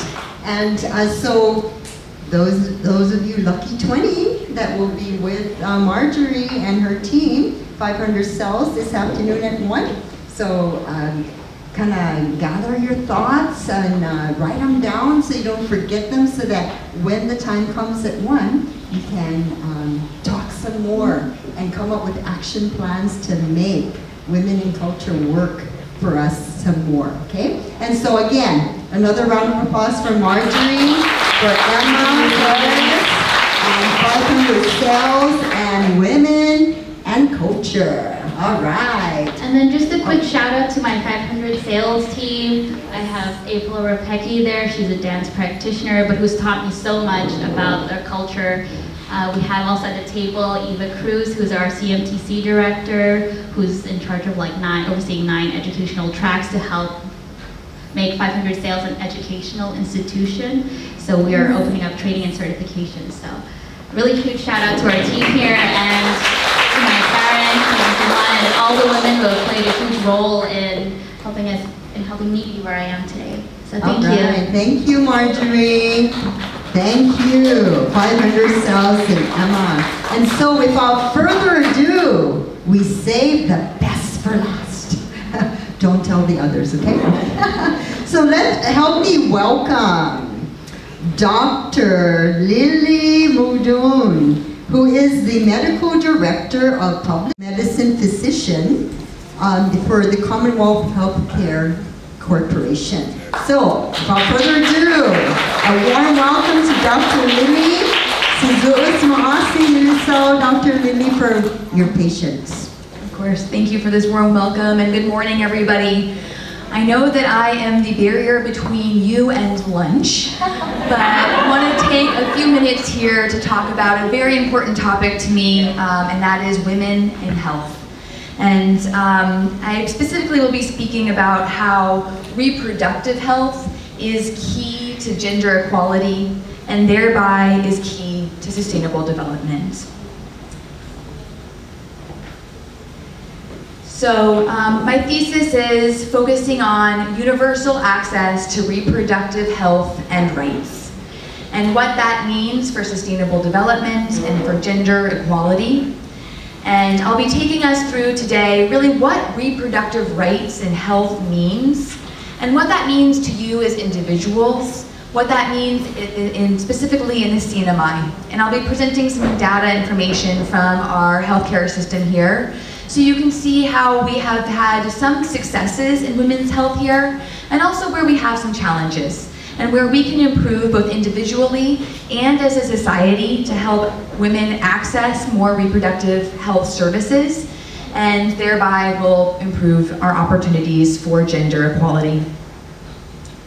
So first, I want to make the point of how important reproductive rights are for gender equality. And when I first started studying this and understanding what this means, I didn't really understand what that link looks like. How is it that reproductive rights can lead to gender equality? Well, first, let's imagine reproductive rights as women's ability to access family planning, women's ability to decide when and how many children they want to have. That empowerment and that ability allows for women to have more control over their lives, allows for women to have access to education, have access to jobs when they want, instead of being stagnated sometimes by continuing to produce children when they could be advancing their careers, and being able to decide when they want to have kids and have that be something that they have power over. And that leads to gender equality. Simultaneously, gender equality also promotes reproductive rights. It takes all of us in society, men and women alike, to recognize that women need access to reproductive health services in order for them to be productive and empowered members of society. So let me explain it to you a little bit further here. I'll show you how family planning, which includes the timing and spacing of pregnancies and the ability to choose the number of children that you want to have, can actually reduce economic burden. It allows women to be able to, as I had mentioned, join the workforce when they want to. It allows women to be able to finish their schooling. It's the access to these reproductive health services that allows teenagers to finish high school, finish college, and then have kids. And so then it will allow women then to invest in their own health, invest in their children's health, to get education, and then also to be able to access food and other healthcare services. And then with that, we're able to break the cycle of poverty, and all of this total here that I've shown in this chart is what sustainable development means. So back to our sustainable development goals. Thank you for my previous presenters who were able to clarify so much what these goals mean. That there are these 17 interlinked global goals designed to be the blueprint to achieve a better and more sustainable future for all. And yes, today our target is the Sustainable Development Goal number 5, gender equality. And as Marjorie wonderfully explained to us, that gender equality is broken down into several other key components. And I'm going to be focusing now on the target 5.6 related to reproductive health and rights. So this is something that is recognized globally as a goal, something that is recognized nationally, and something that we should be focusing here in CNMI. So a little bit more about what reproductive rights are and what reproductive health is. And my point to you is that this is going to cross an entire lifespan. It starts with a little girl and will go until we're in old age. So reproductive rights is not just about access to contraception pills and family planning, but it also includes access to sexually transmitted disease screening and protection from sexually transmitted diseases. It involves the protection from abusive relationships and having equality within our relationships and the reduction of domestic violence. And it also includes the access to sanitary care and menstrual care that unfortunately many women across the world don't have access to tampons and tampons and pads during their period. And that can thereby reduce their ability to go to school once a month. And so we see, particularly in places like in sub-Saharan Africa, that women have a decreased attendance rate compared to their male counterparts merely because of menstruation. And all of this is encompassed under reproductive health and rights. One thing that I am focusing on today too is our ability to have family planning, our ability to have the timing and spacing of our kids in our own power, the ability to determine the number of kids that we want to have, and having access to this that is affordable, that women have ability to have transportation to the clinics, and be able to be provided cultural responsive care. That we here in CNMI have specific ways of viewing our access to care and to be able to be taken care of by a provider that can recognize the certain characteristics that are important to us, so that we can be accessing this care in a way that feels comfortable. And as I mentioned, this is a continuum across life. From being a young girl to an old woman, reproductive health and rights is critically important. And so we have to have the empowerment to know what their rights are. Part of this as well is cancer screening. We'll see later on how women's cancer is a huge topic that is often neglected around the world. And the burden of cancer in the CNMI, specifically for women, is enormous. And so part of reproductive health rights is women's ability to know when to get their screenings for cancer. So we can prevent cervical cancer and breast cancer that is inappropriately impacting too many women. It also involves, reproductive rights also involves the freedom from discrimination and harmful social norms that we can get caught up in, and thereby will be reducing our ability to have reproductive right empowerment. So these are the things that I'm going to be speaking about today specifically, and how we can reduce sexually transmitted diseases, how we can have better access to family planning services to reduce untimed or unplanned or mistimed pregnancies, and also how we can reduce women's cancer. So this is a slide from CHCC talking about the different services that are going to be offered for women. Who here has actually been to the Women's Health Clinic at CHCC? Good. I hope that many of you are raising your hands. Or if you're not at the women's clinic there, that you've been able to access care at one of the other private clinics, because a lot of these services are also offered. And as I mentioned, this is services that are offered across a lifespan. You should be accessing care from a child all the way up until your older ages. And that involves physical checkups, that involves an oral exam, vision exams, dental exams, diabetes screening, blood pressure screening. All of this is important throughout a lifetime. Specifically though, to women's health in their teens and 20s, we need to make sure that women are having access to STD screening and counseling, and also to regular Pap tests. In their 30s, 40s, and 50s, people should be checked for cholesterol in addition to the other screenings that we discussed. And then that's also when we start doing the clinical breast exams, mammograms, and then the other screenings for other cancer that aren't just specific to women, like colon cancer. And of course, I'll be focusing on prenatal care and how important that is. That accessing prenatal care is critically important. It's not just later in pregnancy that you should be seeing an OBGYN doctor. It should be right when you know that you're pregnant. Okay, so let's talk about sexually transmitted diseases. And this is a really powerful graph that I want you to understand because it shows how women are disproportionately impacted by STDs here in the CNMI. So this is data from 2020. And it demonstrates the age group across the x-axis, and on the y-axis is the number of women that were diagnosed with this condition, the number of women and men. So the red bar indicates the number of females that were diagnosed with chlamydia in 2020. And the yellow is the number of men that were diagnosed with chlamydia in 2020.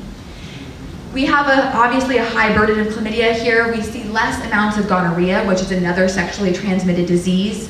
And you can see the gonorrhea is purple for women and green for men. And what this demonstrates is that women are getting, we're diagnosing women a lot more with chlamydia here. In fact, about 80% of the reported sexually transmitted infections were found in women. And this is important because chlamydia is a treatable and preventable condition. It can be prevented by the usage of condoms or abstinence, and it can be treated. If it goes untreated, it can actually lead to systemic infections and people can become incredibly ill. So if there's ever a worry that you may have a sexually transmitted disease, I encourage you to not be hesitant to come to the hospital or go to your clinic to get screened. So where can you get screened? I wanted to go over this for you in case you have any questions or concerns about it.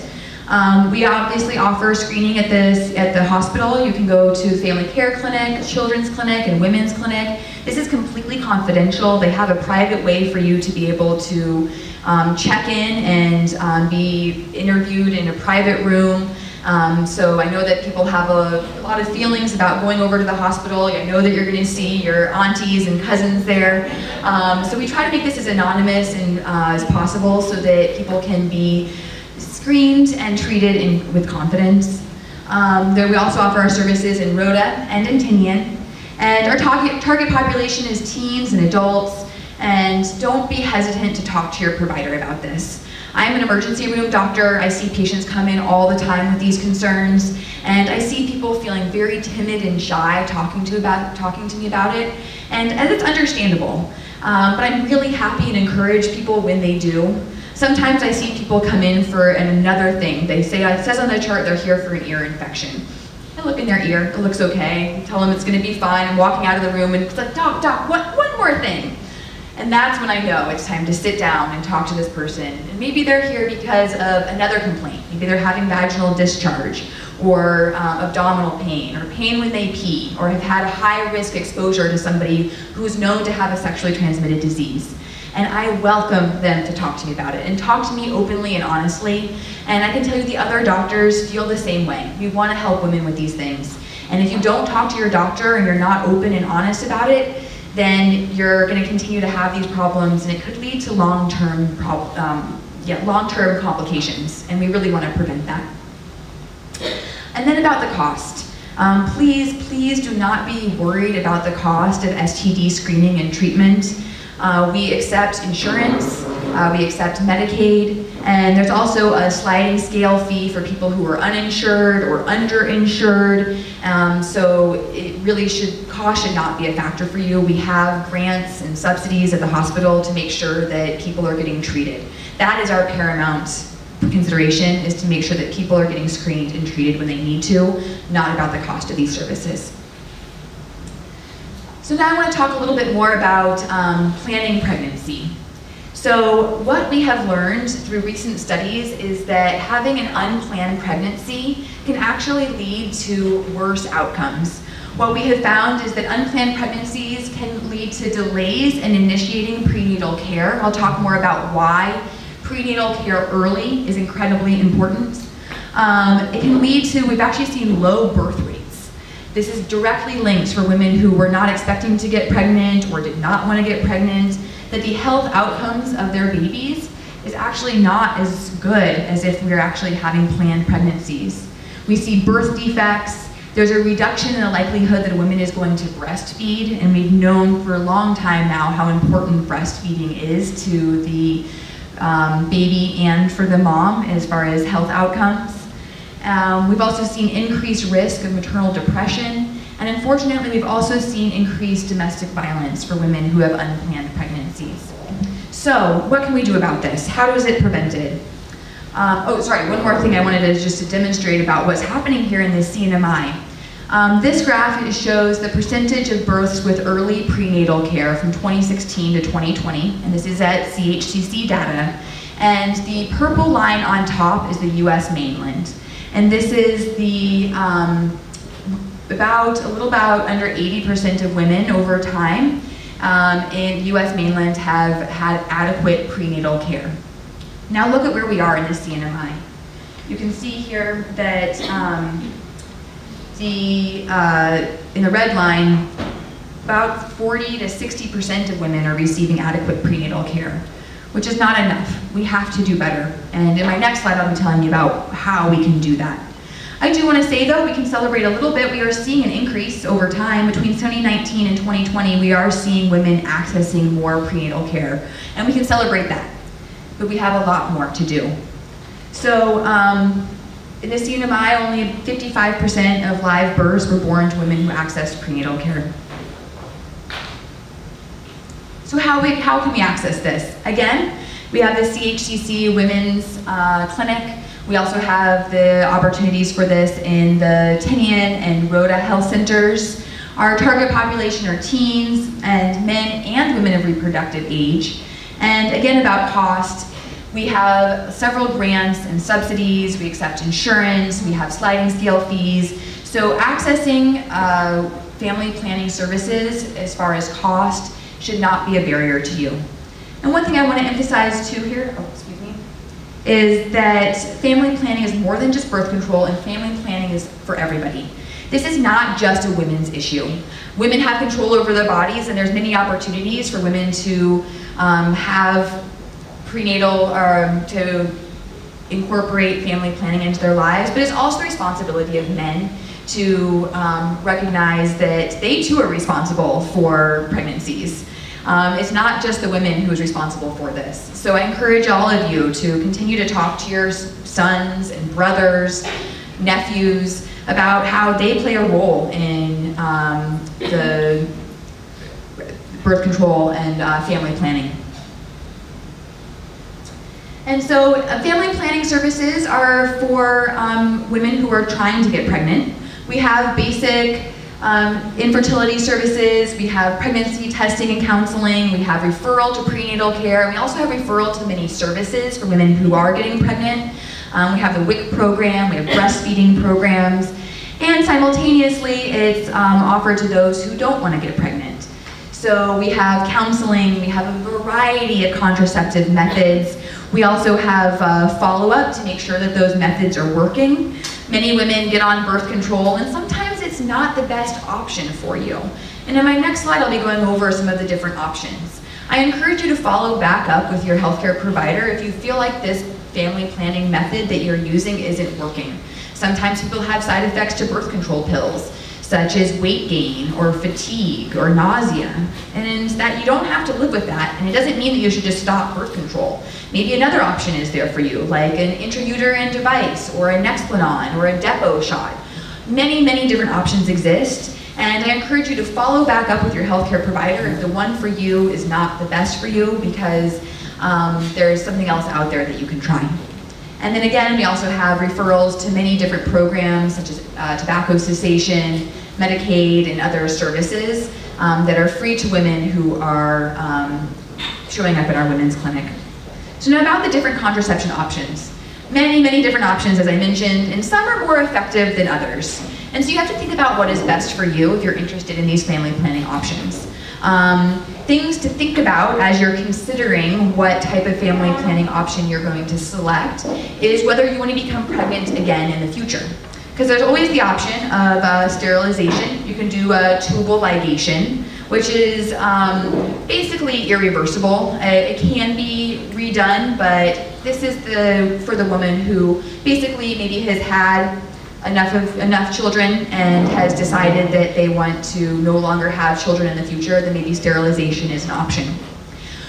We also have things that I recommend a lot for women is the IUD, and that's actually a mechanism of inserting an intrauterine device into the cervix, and that will actually serve as a barricade to stop any of the sperm from getting into the uterus and implanting.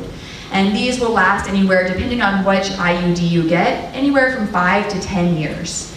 And it's highly effective. It prevents over 99% of pregnancies.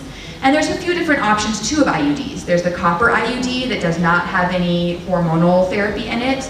And then there's the other IUDs, one's called the Mirena IUD that has a hormonal component to it. And some women prefer that because it actually will reduce the period. Some people on that may not have a period. But then again, every woman is different, every body is different. Sometimes that type of contraception will actually promote more bleeding, and if that's an issue for you, I again recommend for you to follow up with your doctor. There is also the hormonal ring, which is a ring that's inserted into the vagina that can add protection and is really effective against pregnancy.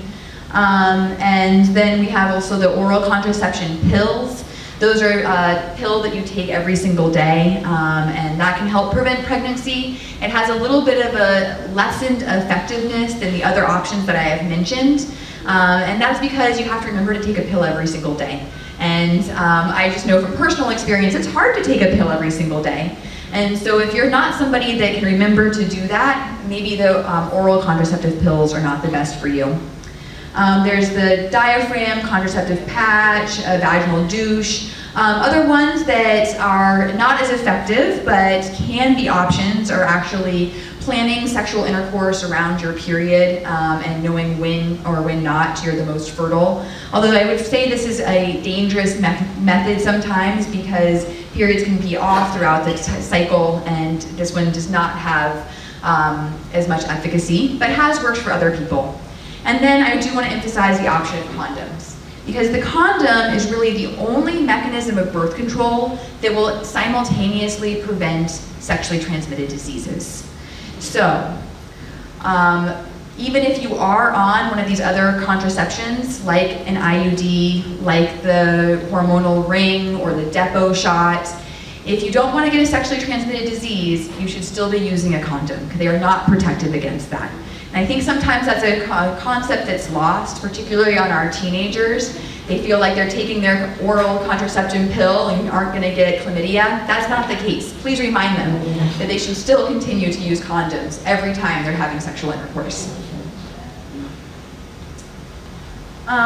So just to speak on prenatal care and how important that is for women, and this is one of our reproductive rights, is to ensure that women have access to prenatal care And one of the points I want to make, based off of the slide that we saw earlier, that only 55% of women in the CNMI are accessing prenatal care early enough, that I think people know they should see an OBGYN doctor, but they just don't realize they should be doing it earlier in their pregnancy. If you know that you've become pregnant, you take a home pregnancy test and it's positive, do not wait to make an appointment with your OBGYN. We would like to see you within their first trimester of pregnancy to make sure things are going okay. We'll do blood tests, we'll do an ultrasound, we'll assess your vital signs, we'll do a physical exam, we'll look at your risk factors, we'll look at your previous pregnancies, and be able to start planning for your whole pregnancy to make sure that you're safe and healthy. So I want to emphasize very clearly to you that if you are pregnant, please see an OBGYN doctor within your first trimester, and that will thereby lead to better birth outcomes. Your baby will be healthier and stronger, and you too will be healthier and stronger throughout the pregnancy, delivery, and thereafter. So where can you go? A lot of the private clinics here in CNMI offer prenatal care. We also offer it at the Women's Clinic, and in Tinian and Rota 2, there's prenatal care options. Again, we have many grants and subsidies available, so you can be able to not worry about cost. We even have some opportunities for those who would qualify for transportation to the clinic, if that's a barrier for you. We want to make sure that you're getting in to see your doctor. And if you have any questions, you can also call our public health program. The number is there for you. So let's talk again. This is my third point. We've talked about family planning. We have talked about sexually transmitted diseases. And now I want to talk about cancer, and specifically women's cancer, and what we can do to help prevent some of these cancers. This graph that I'm showing you is the women's cancers, or excuse me, all adult cancers in this CNMI from 2007 to 2018. And so this is the percent of people who have cancer, the specific cancer that they have. Now what can you notice here? There's something that was very striking when I saw this, and that is the number of women's cancers that are demonstrated here. Breast cancer.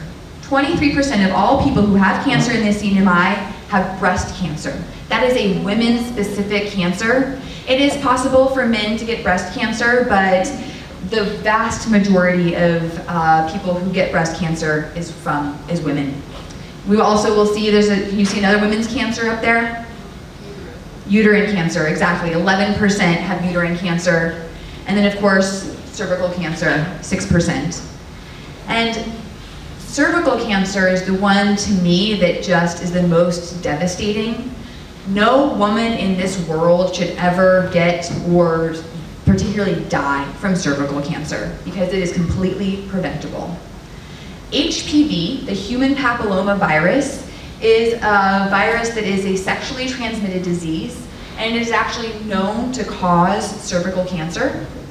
And so we have amazing achievements in medicine to help prevent HPV, and also also to have cancer screening through pap smears, and to prevent cervical cancer.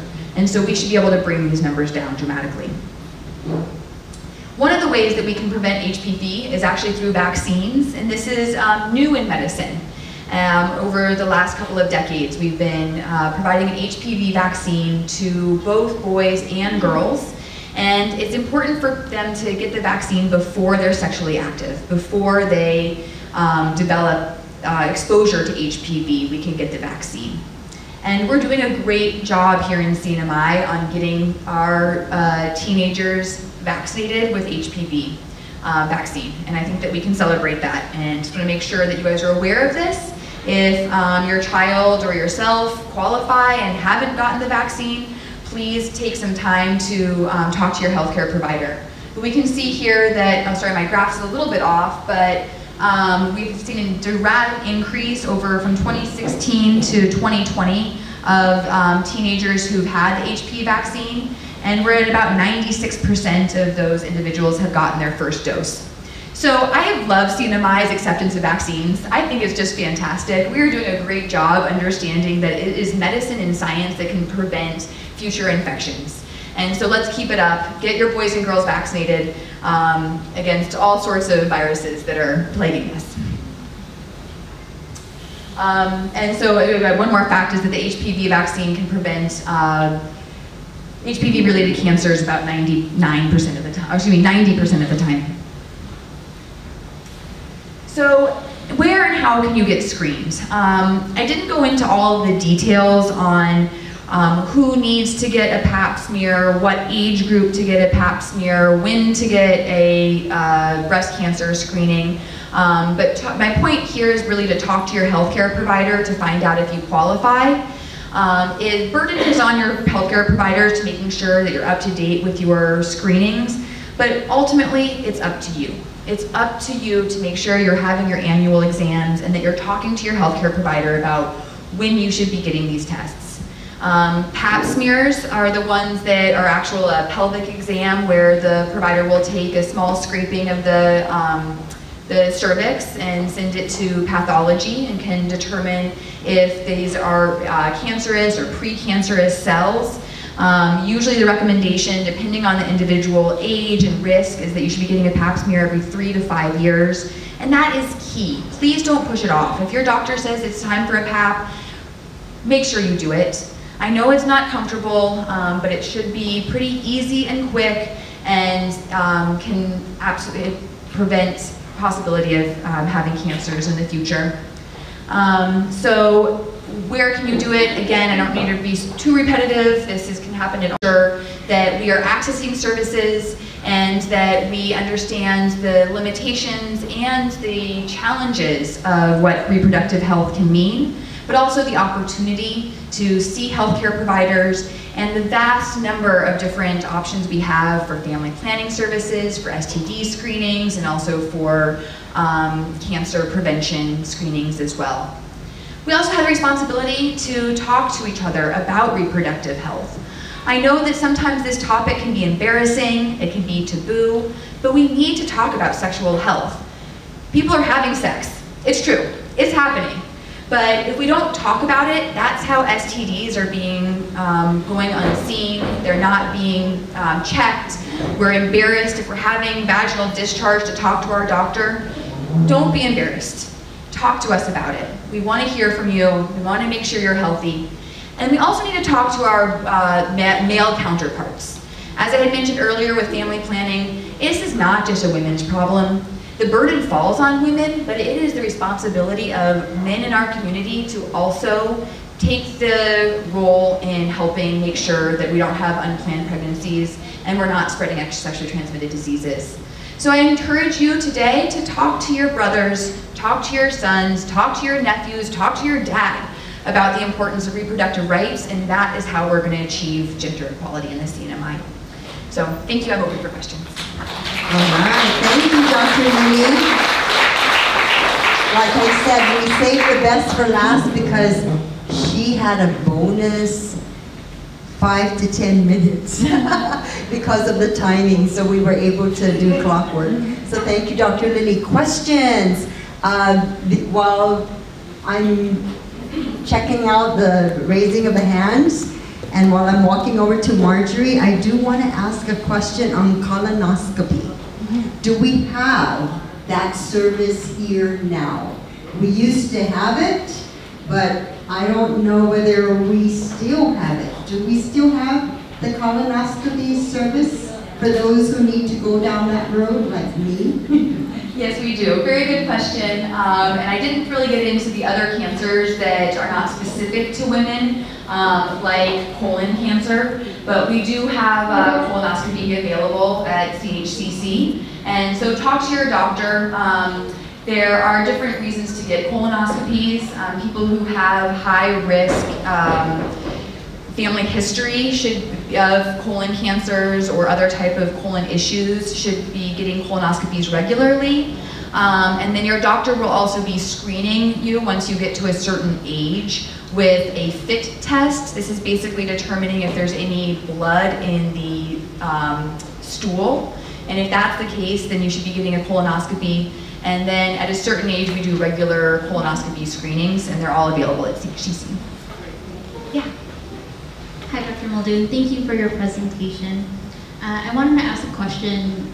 You raised awareness about vaccinations, right? So we're thinking like Gardasil for HPV, even vaccinations for COVID. And vaccinations and the idea of vaccinations is such a contentious issue, not just in CNMI, but also nationally. You know, like, do vaccines cause autism? Do vaccines cause cancer, or some other illness? Or even Gardasil will make teenagers more likely to have sex if they were given to it before they had sex, right?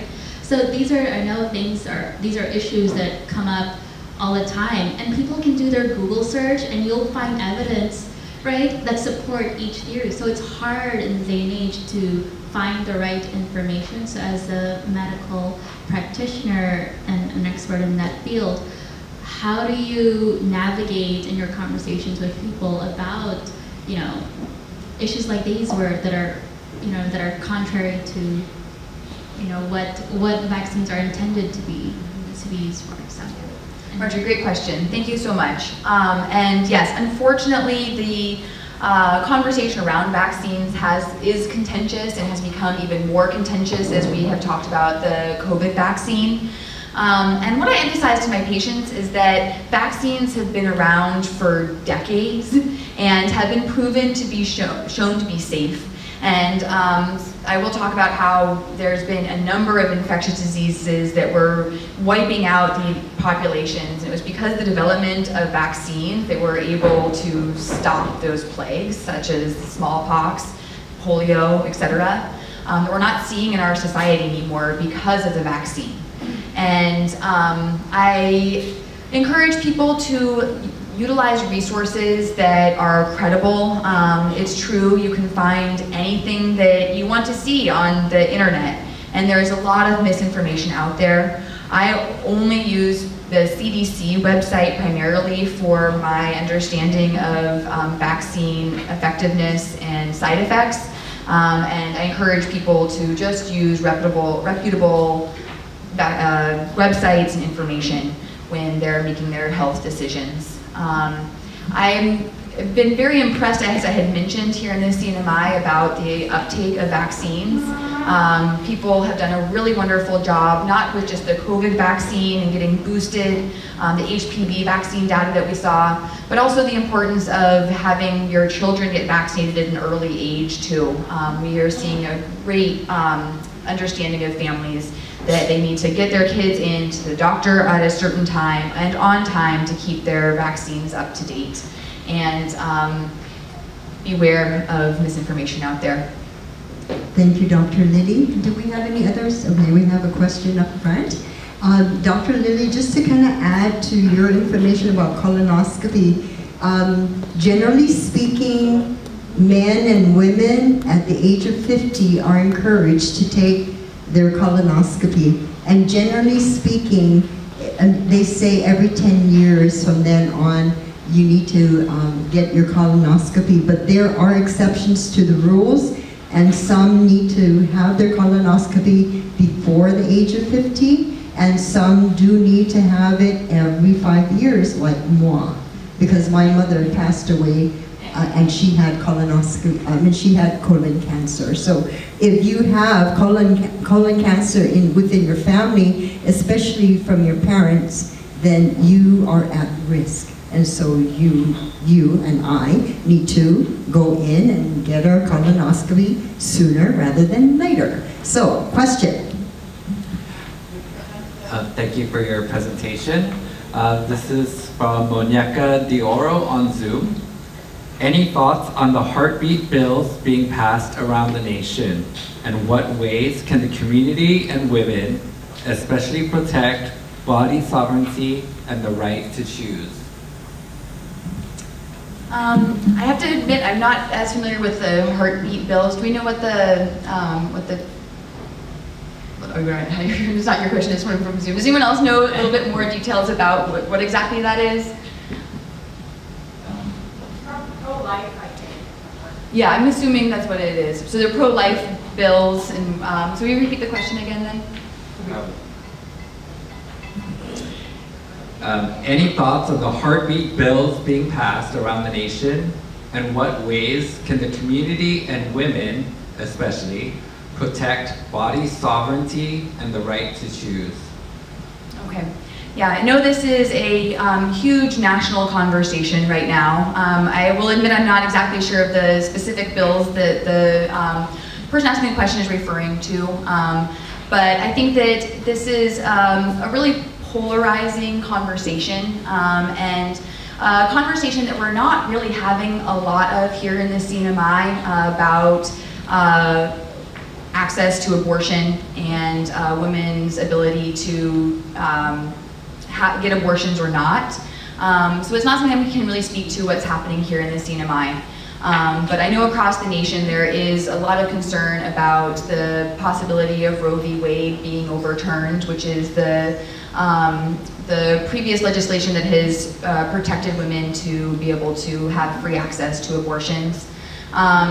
So I encourage us to continue to talk about this here specifically, because right now we don't have access to abortions, and that's one reason why I was really emphasizing our options for family planning, because that is our ability to prevent unwanted pregnancies before it happens.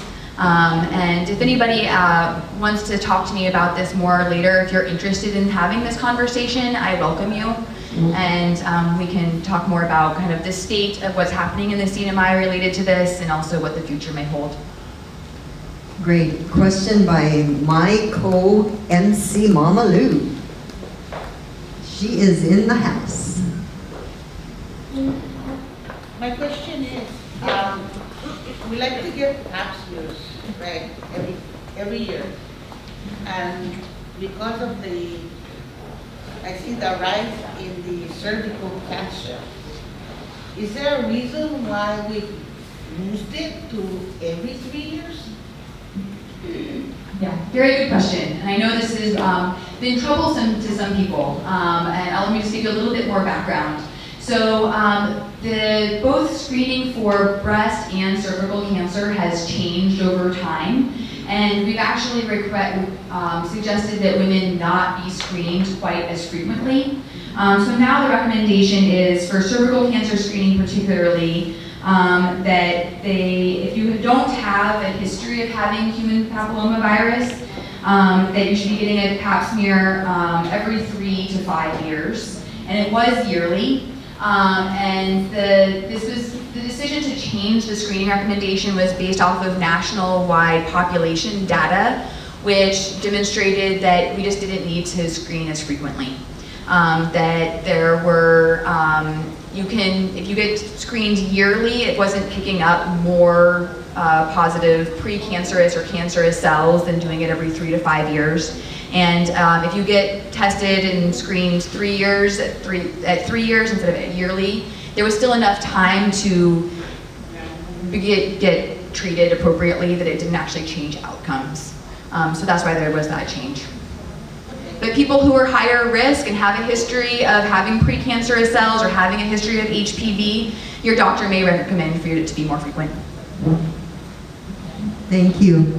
I was going to make that point, but thank you for making the point, Dr. Lilly, that there are exceptions to the rule, Absolutely. Right? Question by Senator Edith.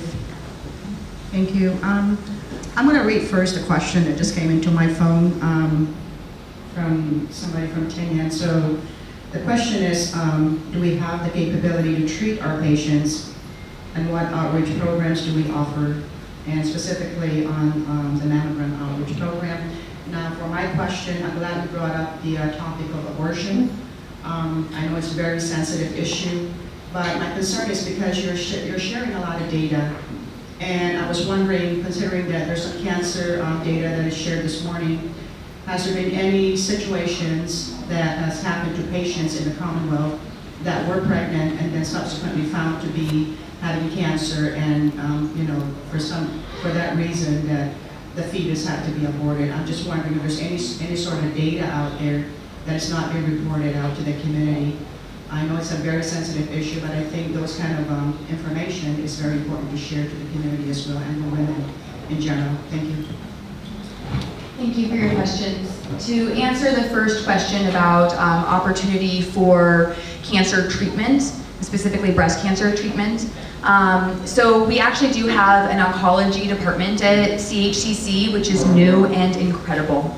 It is run by Dr. Peter Brett, and he has a magnificent team of PAs and nurse practitioners, and I think is going to be changing what cancer looks like in CNMI. They do a comprehensive cancer screening program, and then also have opportunities for treatment. We are now able to do mammograms at CHCC, needle biopsies, and be able to have diagnoses. And depending on the type of cancer and how widespread the cancer is, different treatment options exist. There is possibility to stay in Saipan and be able to receive treatment. Alternatively, if the cancer is more widespread or if a different therapeutic or chemotherapeutic agent is needed, there's also potentially the need for a medical referral to outside of CNMI for care. But I've been incredibly impressed by what they're doing with the oncology department, and he does have a focus on cancer screening and prevention and also on women's cancer, because he too recognizes that women are being disproportionately impacted by cancer here. And now to your second question. I don't personally know of any cases where there was the necessity for abortion that was not, a woman was not able to receive it for reasons related to her personal health.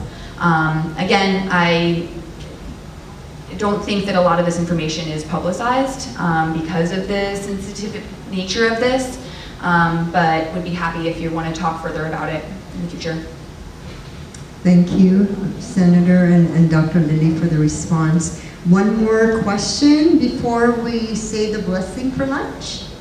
And again, you have the opportunity to talk with Dr. Lilly and her facilitator on our breakout session, okay? So the breakout sessions, we're gonna have the Women in Peace and the annex next door, because just in case you make a lot of noise, you wouldn't be bothering the two groups in this room. So we'll have Women in Peace over there, and again, we want the 20 in there, and the reason is we want to spread the love.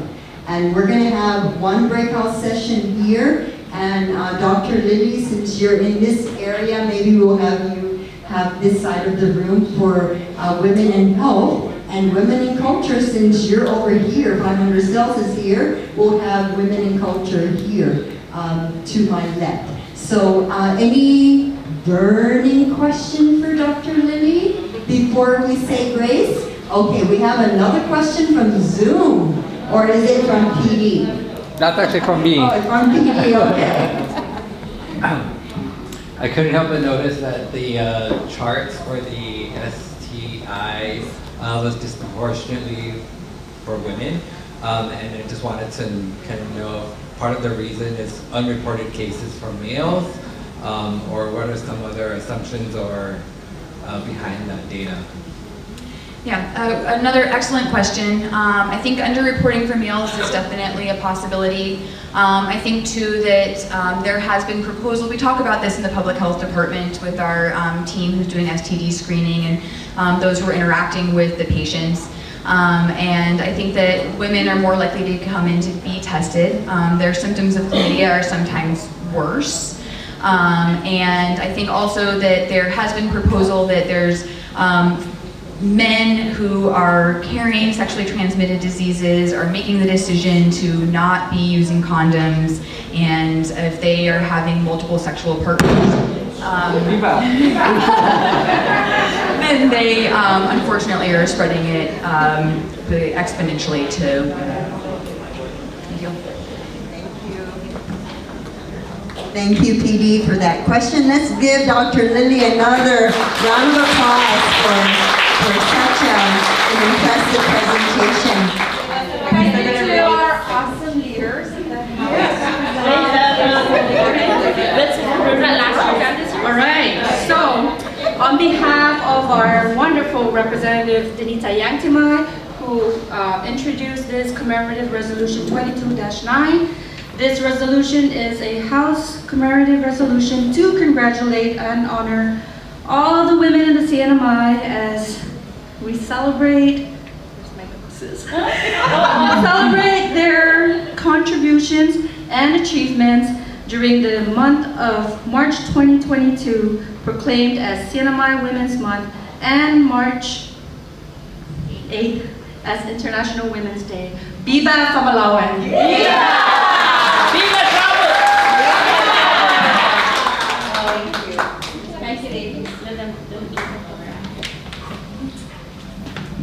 This is amazing. You know, over lunch, Senator Edith was asking me, where is our guest speaker that's supposed to entertain us? I'm not going to share what we discussed, but because I know we're pressed with time, but I want to thank each and every one of you amazing women in our leadership, for gracing us this afternoon with your presence, your love and your support. I'm pretty sure that the sentiment is the same with Ms. Dolly. She just called us this afternoon to share with us that she is very proud of each and every one of us, and she would have been really happy to join us, but of course, because of personal challenges, she'll be joining us just in a little bit via Zoom. So I want to thank also the recording team from Language Commission that is recording this, and we can play it back for all of the women that didn't make it today. But on behalf of the CNMI Women's Association, I want to thank each and every one of you.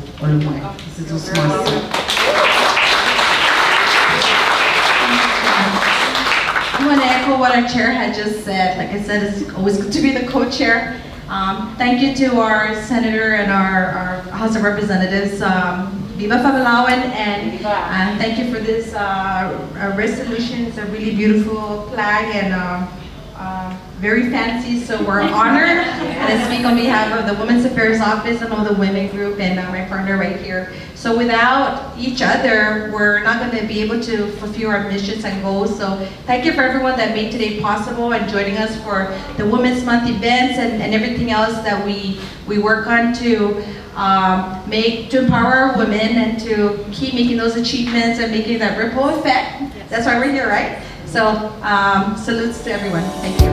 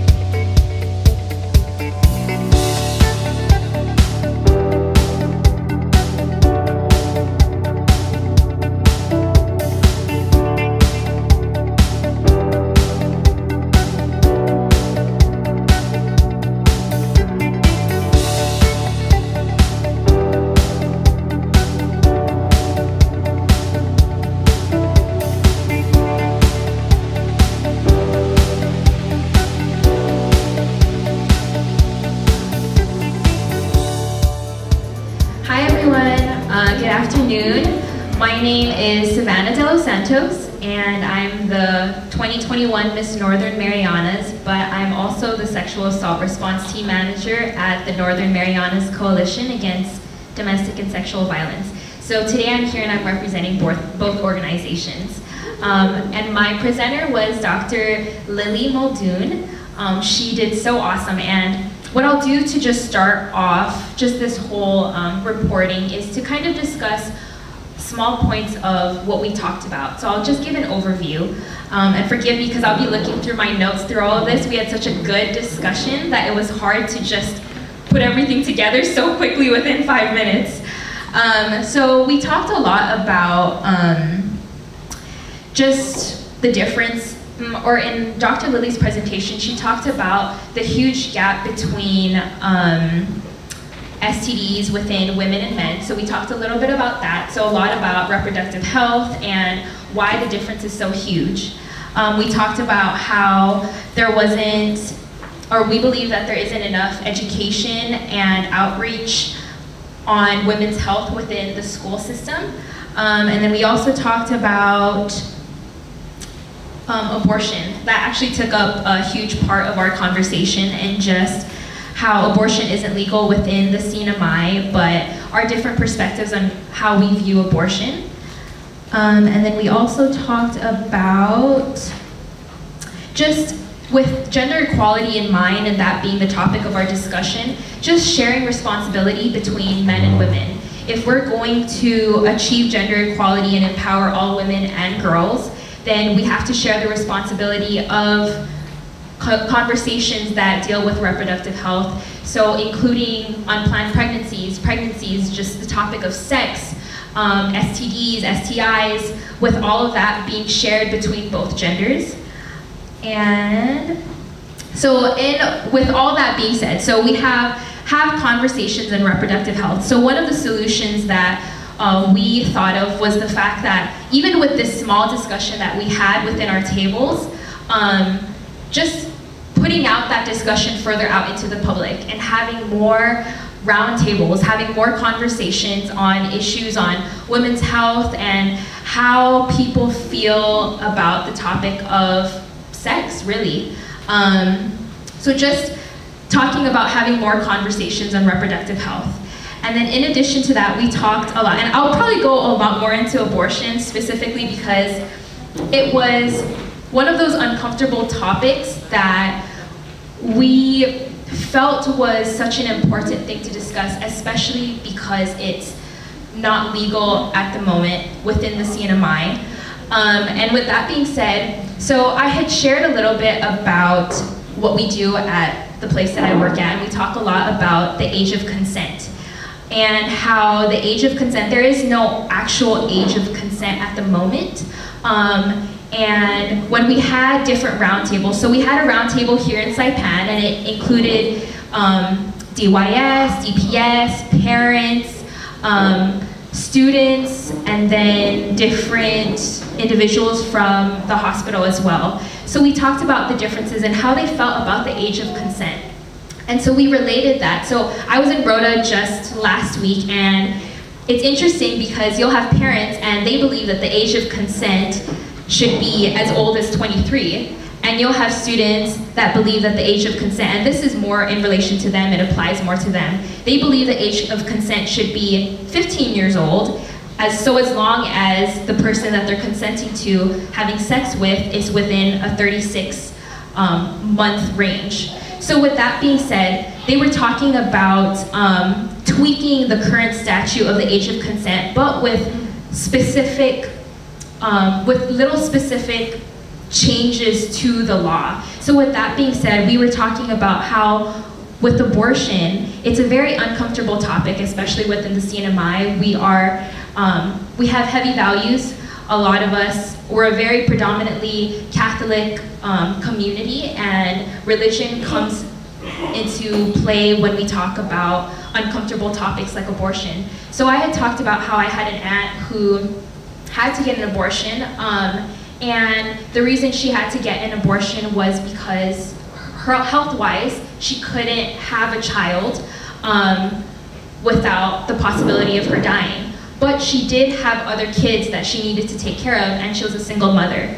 So with that being said, when someone had asked, Shirley had asked what our stance was on abortion, I raised my hand immediately, and I said that I am pro-choice with specific changes, just like the age of consent. So right now with abortion, there's a new change in technology and medicine. So there's an abortion pill that you can take within 10 weeks, and it's just a pill, you don't go through surgery, and it's still so early on in your pregnancy. So if we were to have that conversation of maybe the possibility of abortion and having that accessible to women here within the CNMI with that specific clause or with that specific change within the law, then maybe it's a possibility. And we also just talked about how with the work that I've done in the past, I've worked with a lot of low-income families, and I see how they have so many children, but they can't provide the life that I'm sure they would want to provide for their kids. specifically because of just their financial situation.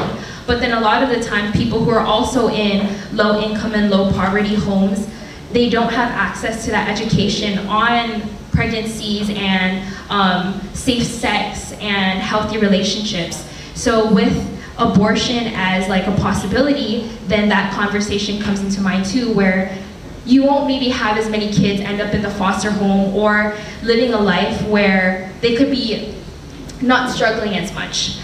So we talked a lot about abortion in that aspect, and just bringing that to the court. And we had also talked about how, because it's within the Constitution, we would need to host a constitutional convention to change abortion and make it legal, or make certain requirements to that. So the Constitutional Convention was one of the solutions that we had brought up in just the conversation of abortion.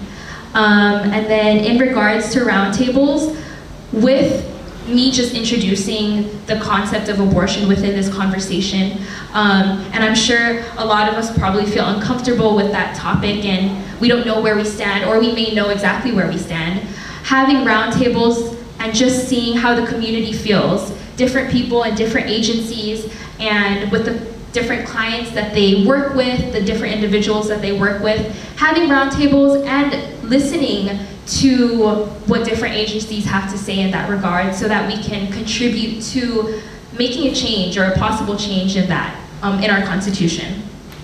And then we also ended with the men's clinic. So we had a little conversation on how women or men are, if they need to get testing, they're usually referred over to the women's clinic, and how maybe the reason why there's such a big gap between men and women, and the reporting on how there is more STDs found in women, is probably because maybe men don't feel as comfortable going into the women's clinic and getting tested. So just the possibility of having a safe space for men to discuss sex, to discuss pregnancy, to discuss family planning, and to just discuss safe sex as well. And just feeling comfortable and in a much better environment. I believe that's all. That was a lot of conversation, but I hope that that helps contribute to the conversation, and maybe everyone else in the community or in this room can add on to this as well. Thank you. Thank you, Savannah. Hi everyone. So we had a discussion with women of different generations on their personal experiences and what aspects of our culture we feel that people in my generation, younger, or even just generally feel a disconnection to. So first step was identifying these aspects, and these include language, which was number one, dance, arts generally, food, religion, balancing modern technology with culture, and in general cultural and physical activities like sailing, storytelling, and weaving. So as women, there is this pressure, or a high pressure that they experience as mothers and wives, because they have the responsibility to teach the culture and the language to their children, and also to learn the family backgrounds of their own families, but also their spouses' families. And the next steps that we identified is social marketing of cultural practices. And this includes teaching language or dance or any of these aspects through the radio, TikTok, YouTube channels, children's shows and programs, apps, and cultural center. And that is all. Thank you. So now let's hear from Women and Peace. Thank you, thank you. Okay, so thank you to all the ladies who joined us in the annex. Back there we had a really good conversation. We put up sticky big post-it papers on the wall, and we had them go around with post-it notes to answer questions. And we came down, we narrowed it down to 3 things that were most concerning to our group. And the first being transparency. So many in our community just are not aware. So we'd like to see a public education campaign, social media presence, and more interaction and connection with the Department of Defense, that's a federal agency, and the Bureau of Military Affairs, that's a local agency. The second item was cultural preservation. Because there is a language barrier, because Chamorro and Rofalawash are part of our official languages, we'd like to see more translation happen and village meetings with our elders, because our elders are the cornerstones of our family and highly influential. They can help spread the word, spread awareness. And the last item is economic security. Because militarization often comes along, it's paired with, you know, that narrative of the economy. We need the military for the economy. We want to see more reporting on what exactly that looks like, because oftentimes it is a false belief that the community will become richer when a base moves into your community. Usually the homes around the area drop in value because of the impact that the base will bring to your community. And the jobs that are generated are awarded to contracts from federal corporations and not really the local community, because we oftentimes can't meet the requirements to work on the projects. So, you know, I really appreciated the discussion we had. I'm going to take this. We're going to create a resolution. We had Rep. Danita and Rep. Karina in our room as well. And so we're going to draft a resolution with these targets and these objectives, and we're going to introduce that in the House. I'm sure we'll get support, because really all we're going to really push for is more communication, more public education, and transparency. So if you have any questions, please let me know. But otherwise, thank you. I'm so grateful we're having these conversations today. Thanks for having me. Thank you,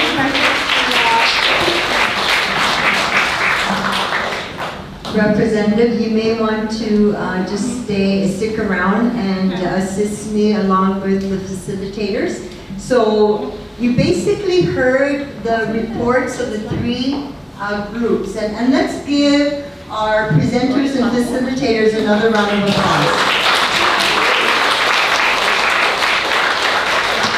We initiated the conversations, and by listening to the various breakout groups, you did an awesome job in engaging in the conversations. Now we're going to have to do the hard part of selecting one from each of the topics, or all of the the issues or concerns that were brought up, and present that to the legislature and also to the Office of Development. So what are your thoughts? Do you want to add something to what you heard? Because this is also the time to do it. Yes. Thanks. Hi, my name is Leanne. And you know, the reason I wanted to come today is especially concerning with the war in the Ukraine. And I feel like sometimes kind of powerless, but so it's really great to meet with women today, you know, kind of unite together with our common concerns. And I just want to read one highlight, or one, Beatrice Finn, she's the executive director from ICANN, which is the international organization that has, it's an NGO, and they worked and they received a Nobel Peace Prize for their treaty on the prohibition of nuclear weapons. And there'll be a meeting in Vienna in June, so I hope you can go, Sheila. I hope so too. So I just want to read one brief paragraph from Beatrice Finn. She's the executive director of ICANN. She said, at this moment, one man is using nuclear weapons to blackmail the world. While he commits war crimes, Vienna will be the moment where the world responds and creates the global nuclear disarmament plan. Nuclear weapons impact everyone, and that is why this meeting will take place for all voices to be heard, end quote. So this meeting will take place in the wake of Russia's invasion of Ukraine and the threat to use nuclear weapons. At a time when the world is waking up from a 30-year fantasy where the 9 nuclear-armed states and their allies convinced people that nuclear weapons could exist without ever being used. But this past month has made it clear that nuclear weapons do not prevent war, and nuclear war is closer than ever. The only solution is to immediately prioritize nuclear disarmament. And I really hope that as part of our group today, we can make a statement about that. Thank you. Thank you very much. So definitely national security and safety. Any others? Monica? Yeah, that's Francis. Thank you. I just wanted to remind, I was listening in at the beginning on Zoom and wanted to align the summit goals with the SDGs and the way that we frame them, ensuring that they align with and have clear, measurable impacts and time frames that we could also, it's great to have all these things listed out, but have it in a way that we can measure the impact and put a time on each one of these goals. So develop objectives. Yeah, because that way the objectives can be measurable and then like you said, there's a timeline. Thank you, Monica. Any other comments, additions? Are we ready to decide on what issues we want to present and have the legislature continue to discuss and formulate the resolutions? Or yes, no, maybe so? Do we have to decide on just one? No, I said you can do all of it. Yeah, but I'm just saying at least one. But I noticed that the different breakout groups didn't just have one. They have like plenty, right? Which is good, because then that means, and I noticed that there's reinforcement about outreach, education. So it's not just women in peace that want that, it's also women in health and women in culture. So there are commonalities and they can be merged into one, but to also speak about those 3 topics. But the same kind of strategy. Okay. So, do we want to say we want all of them? Yes? All or nothing? No? Or do we want to pick and choose? What is your sentiment? I'm hearing some of you say you want all of it. Raise your hand if you want all of it, so that our leaders that be in here and in CWA and the Women's Affairs Office can work on that resolution, or at least on language, so that it can be presented to our leaders for action. No? So it looks like the majority, I saw the majority. I don't know, did you, yes. And so that's great. Let's give all of you guys a big round of applause. Okay. So, oops, I guess the slides don't want to work anymore. Anyway. No, my computer's acting up, so I apologize for my computer. But anyway, you made the work easy for me and our planning committee, because all of the issues that were brought up are important to us, and so therefore we want to bring it to the table. And so thank you again to the Women and Peace. Let's give them a round of applause. Women and Health. Let's give them a round of applause. And Women and Culture. Let's give them a round of applause. And let's give all of us a round of applause. And while we're applauding, we want to give Andu from the Caribbean Tomorrow Language Policy Commission a big round of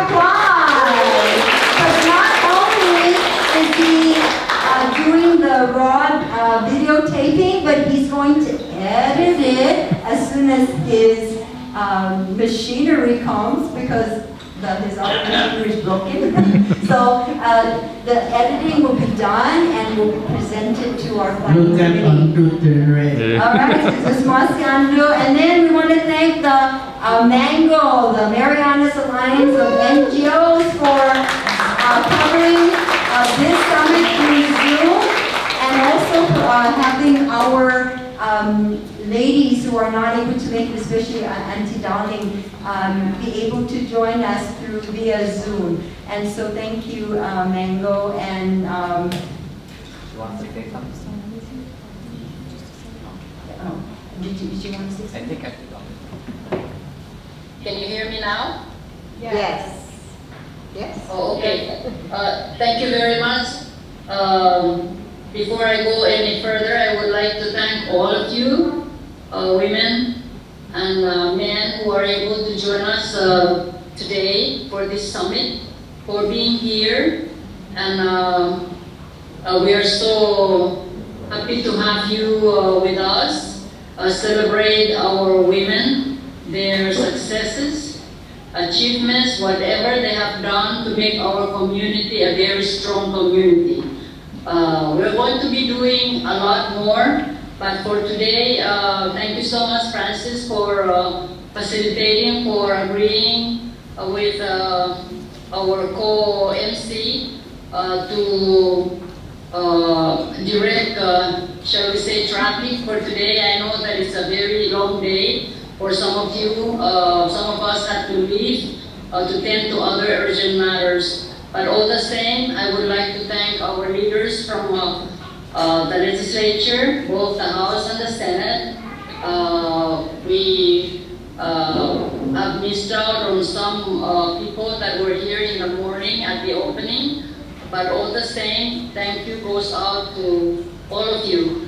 I think, Francis, we are moving very well with what we have set out to do. And that is to help in putting together what we want to see included in the CNMI development plan, our development plan, sustainable development plan.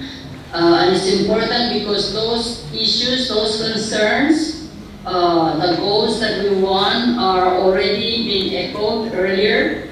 And this will be further worked on by the CNMI Women's Association, the Women's Affairs Office, the Office of Planning and Development, and all of our partners, Mango, especially Francis and her team, to make sure that our goals, the priorities that we have identified to work on and to be included in our CNMI Sustainable Development Plan is done. So that's all I have, Francis, from myself and the staff of CWA. I know that my staff is busy today, but she celebrates her birthday. That's Leimal.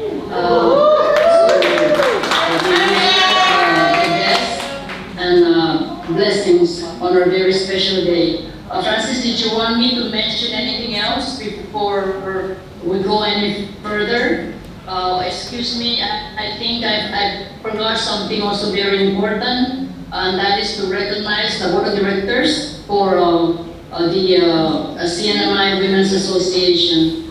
They are the force behind whatever CWA is doing for our communities throughout our islands, Saipan, Rora, and Tinian. So, Francis, that's all I have, unless you want me to mention something else. Jesus Masi, so darling, I think you've covered a lot, and I'm glad that you're able to join us throughout the day, giving us your support and your blessings. If there's nothing else in terms of comments from our lovely ladies here, I'd like to call upon our chairwoman, for the Planning Committee and also for the Commonwealth Women's Association to give the closing remarks.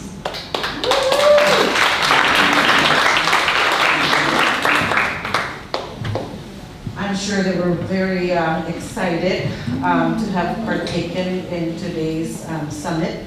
I want to extend on behalf of all of our board members, our sponsors, and our network of team that made today successful and possible, especially for our panelists. We thank you and appreciate the very valuable information we were able to share, take back, and make that next move forward within our goals and our plans and our objective. Today was a fabulous day. It is amazing to see very supportive, diverse group of women, and to the audience also out there tuning in live on Zoom. We appreciate you. Join us more often in our planning in the next summit, or even in the next programs and opportunities to get very, very crucial, critical, and important conversations and information like everything we discussed at today's summit. So with that, I want to say, Jesus Masi, Paraham todos, Tumak na Olmay Remy, and thank you very much. I know that our Vice President, Ms. Joaquina King, is having technical difficulties out of Rhoda and was not able to join us today this afternoon, but she sent me her WhatsApp speech, and I would have been glad to have read it. She wrote it in Chamorro, but because we are graced, you know, in the audience with our beautiful women all the way out from Rhoda, I pass that torch over to Miss Sandy Mosca. Correct? Is that Sandy Mosca? If she can kindly read the closing remarks prepared by our Vice President. I think it's a nice gesture, if you may. Maybe all my group read one sentence, because we're all from Rhoda. All right. Wonderful. Teamwork. Teamwork will make a dream work.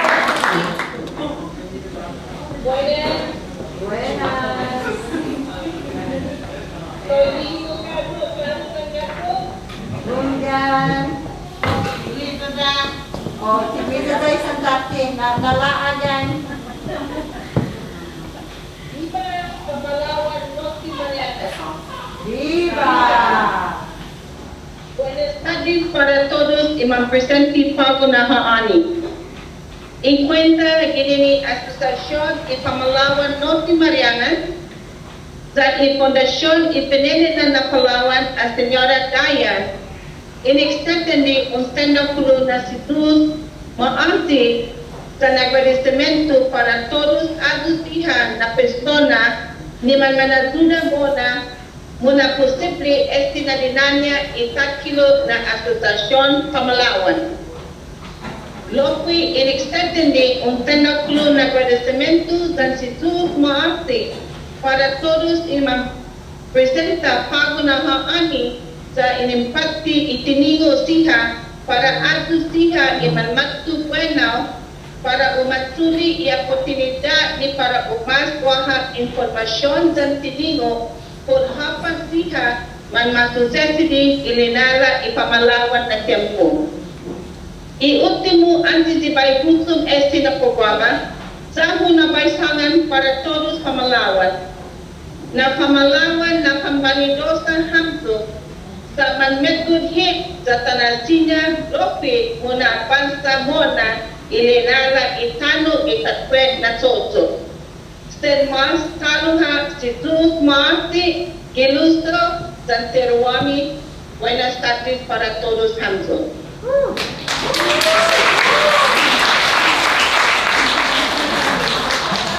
Si Zeus maasi, Senhora King. Si Zeus maasi, Senhora Ogomoro. Buenas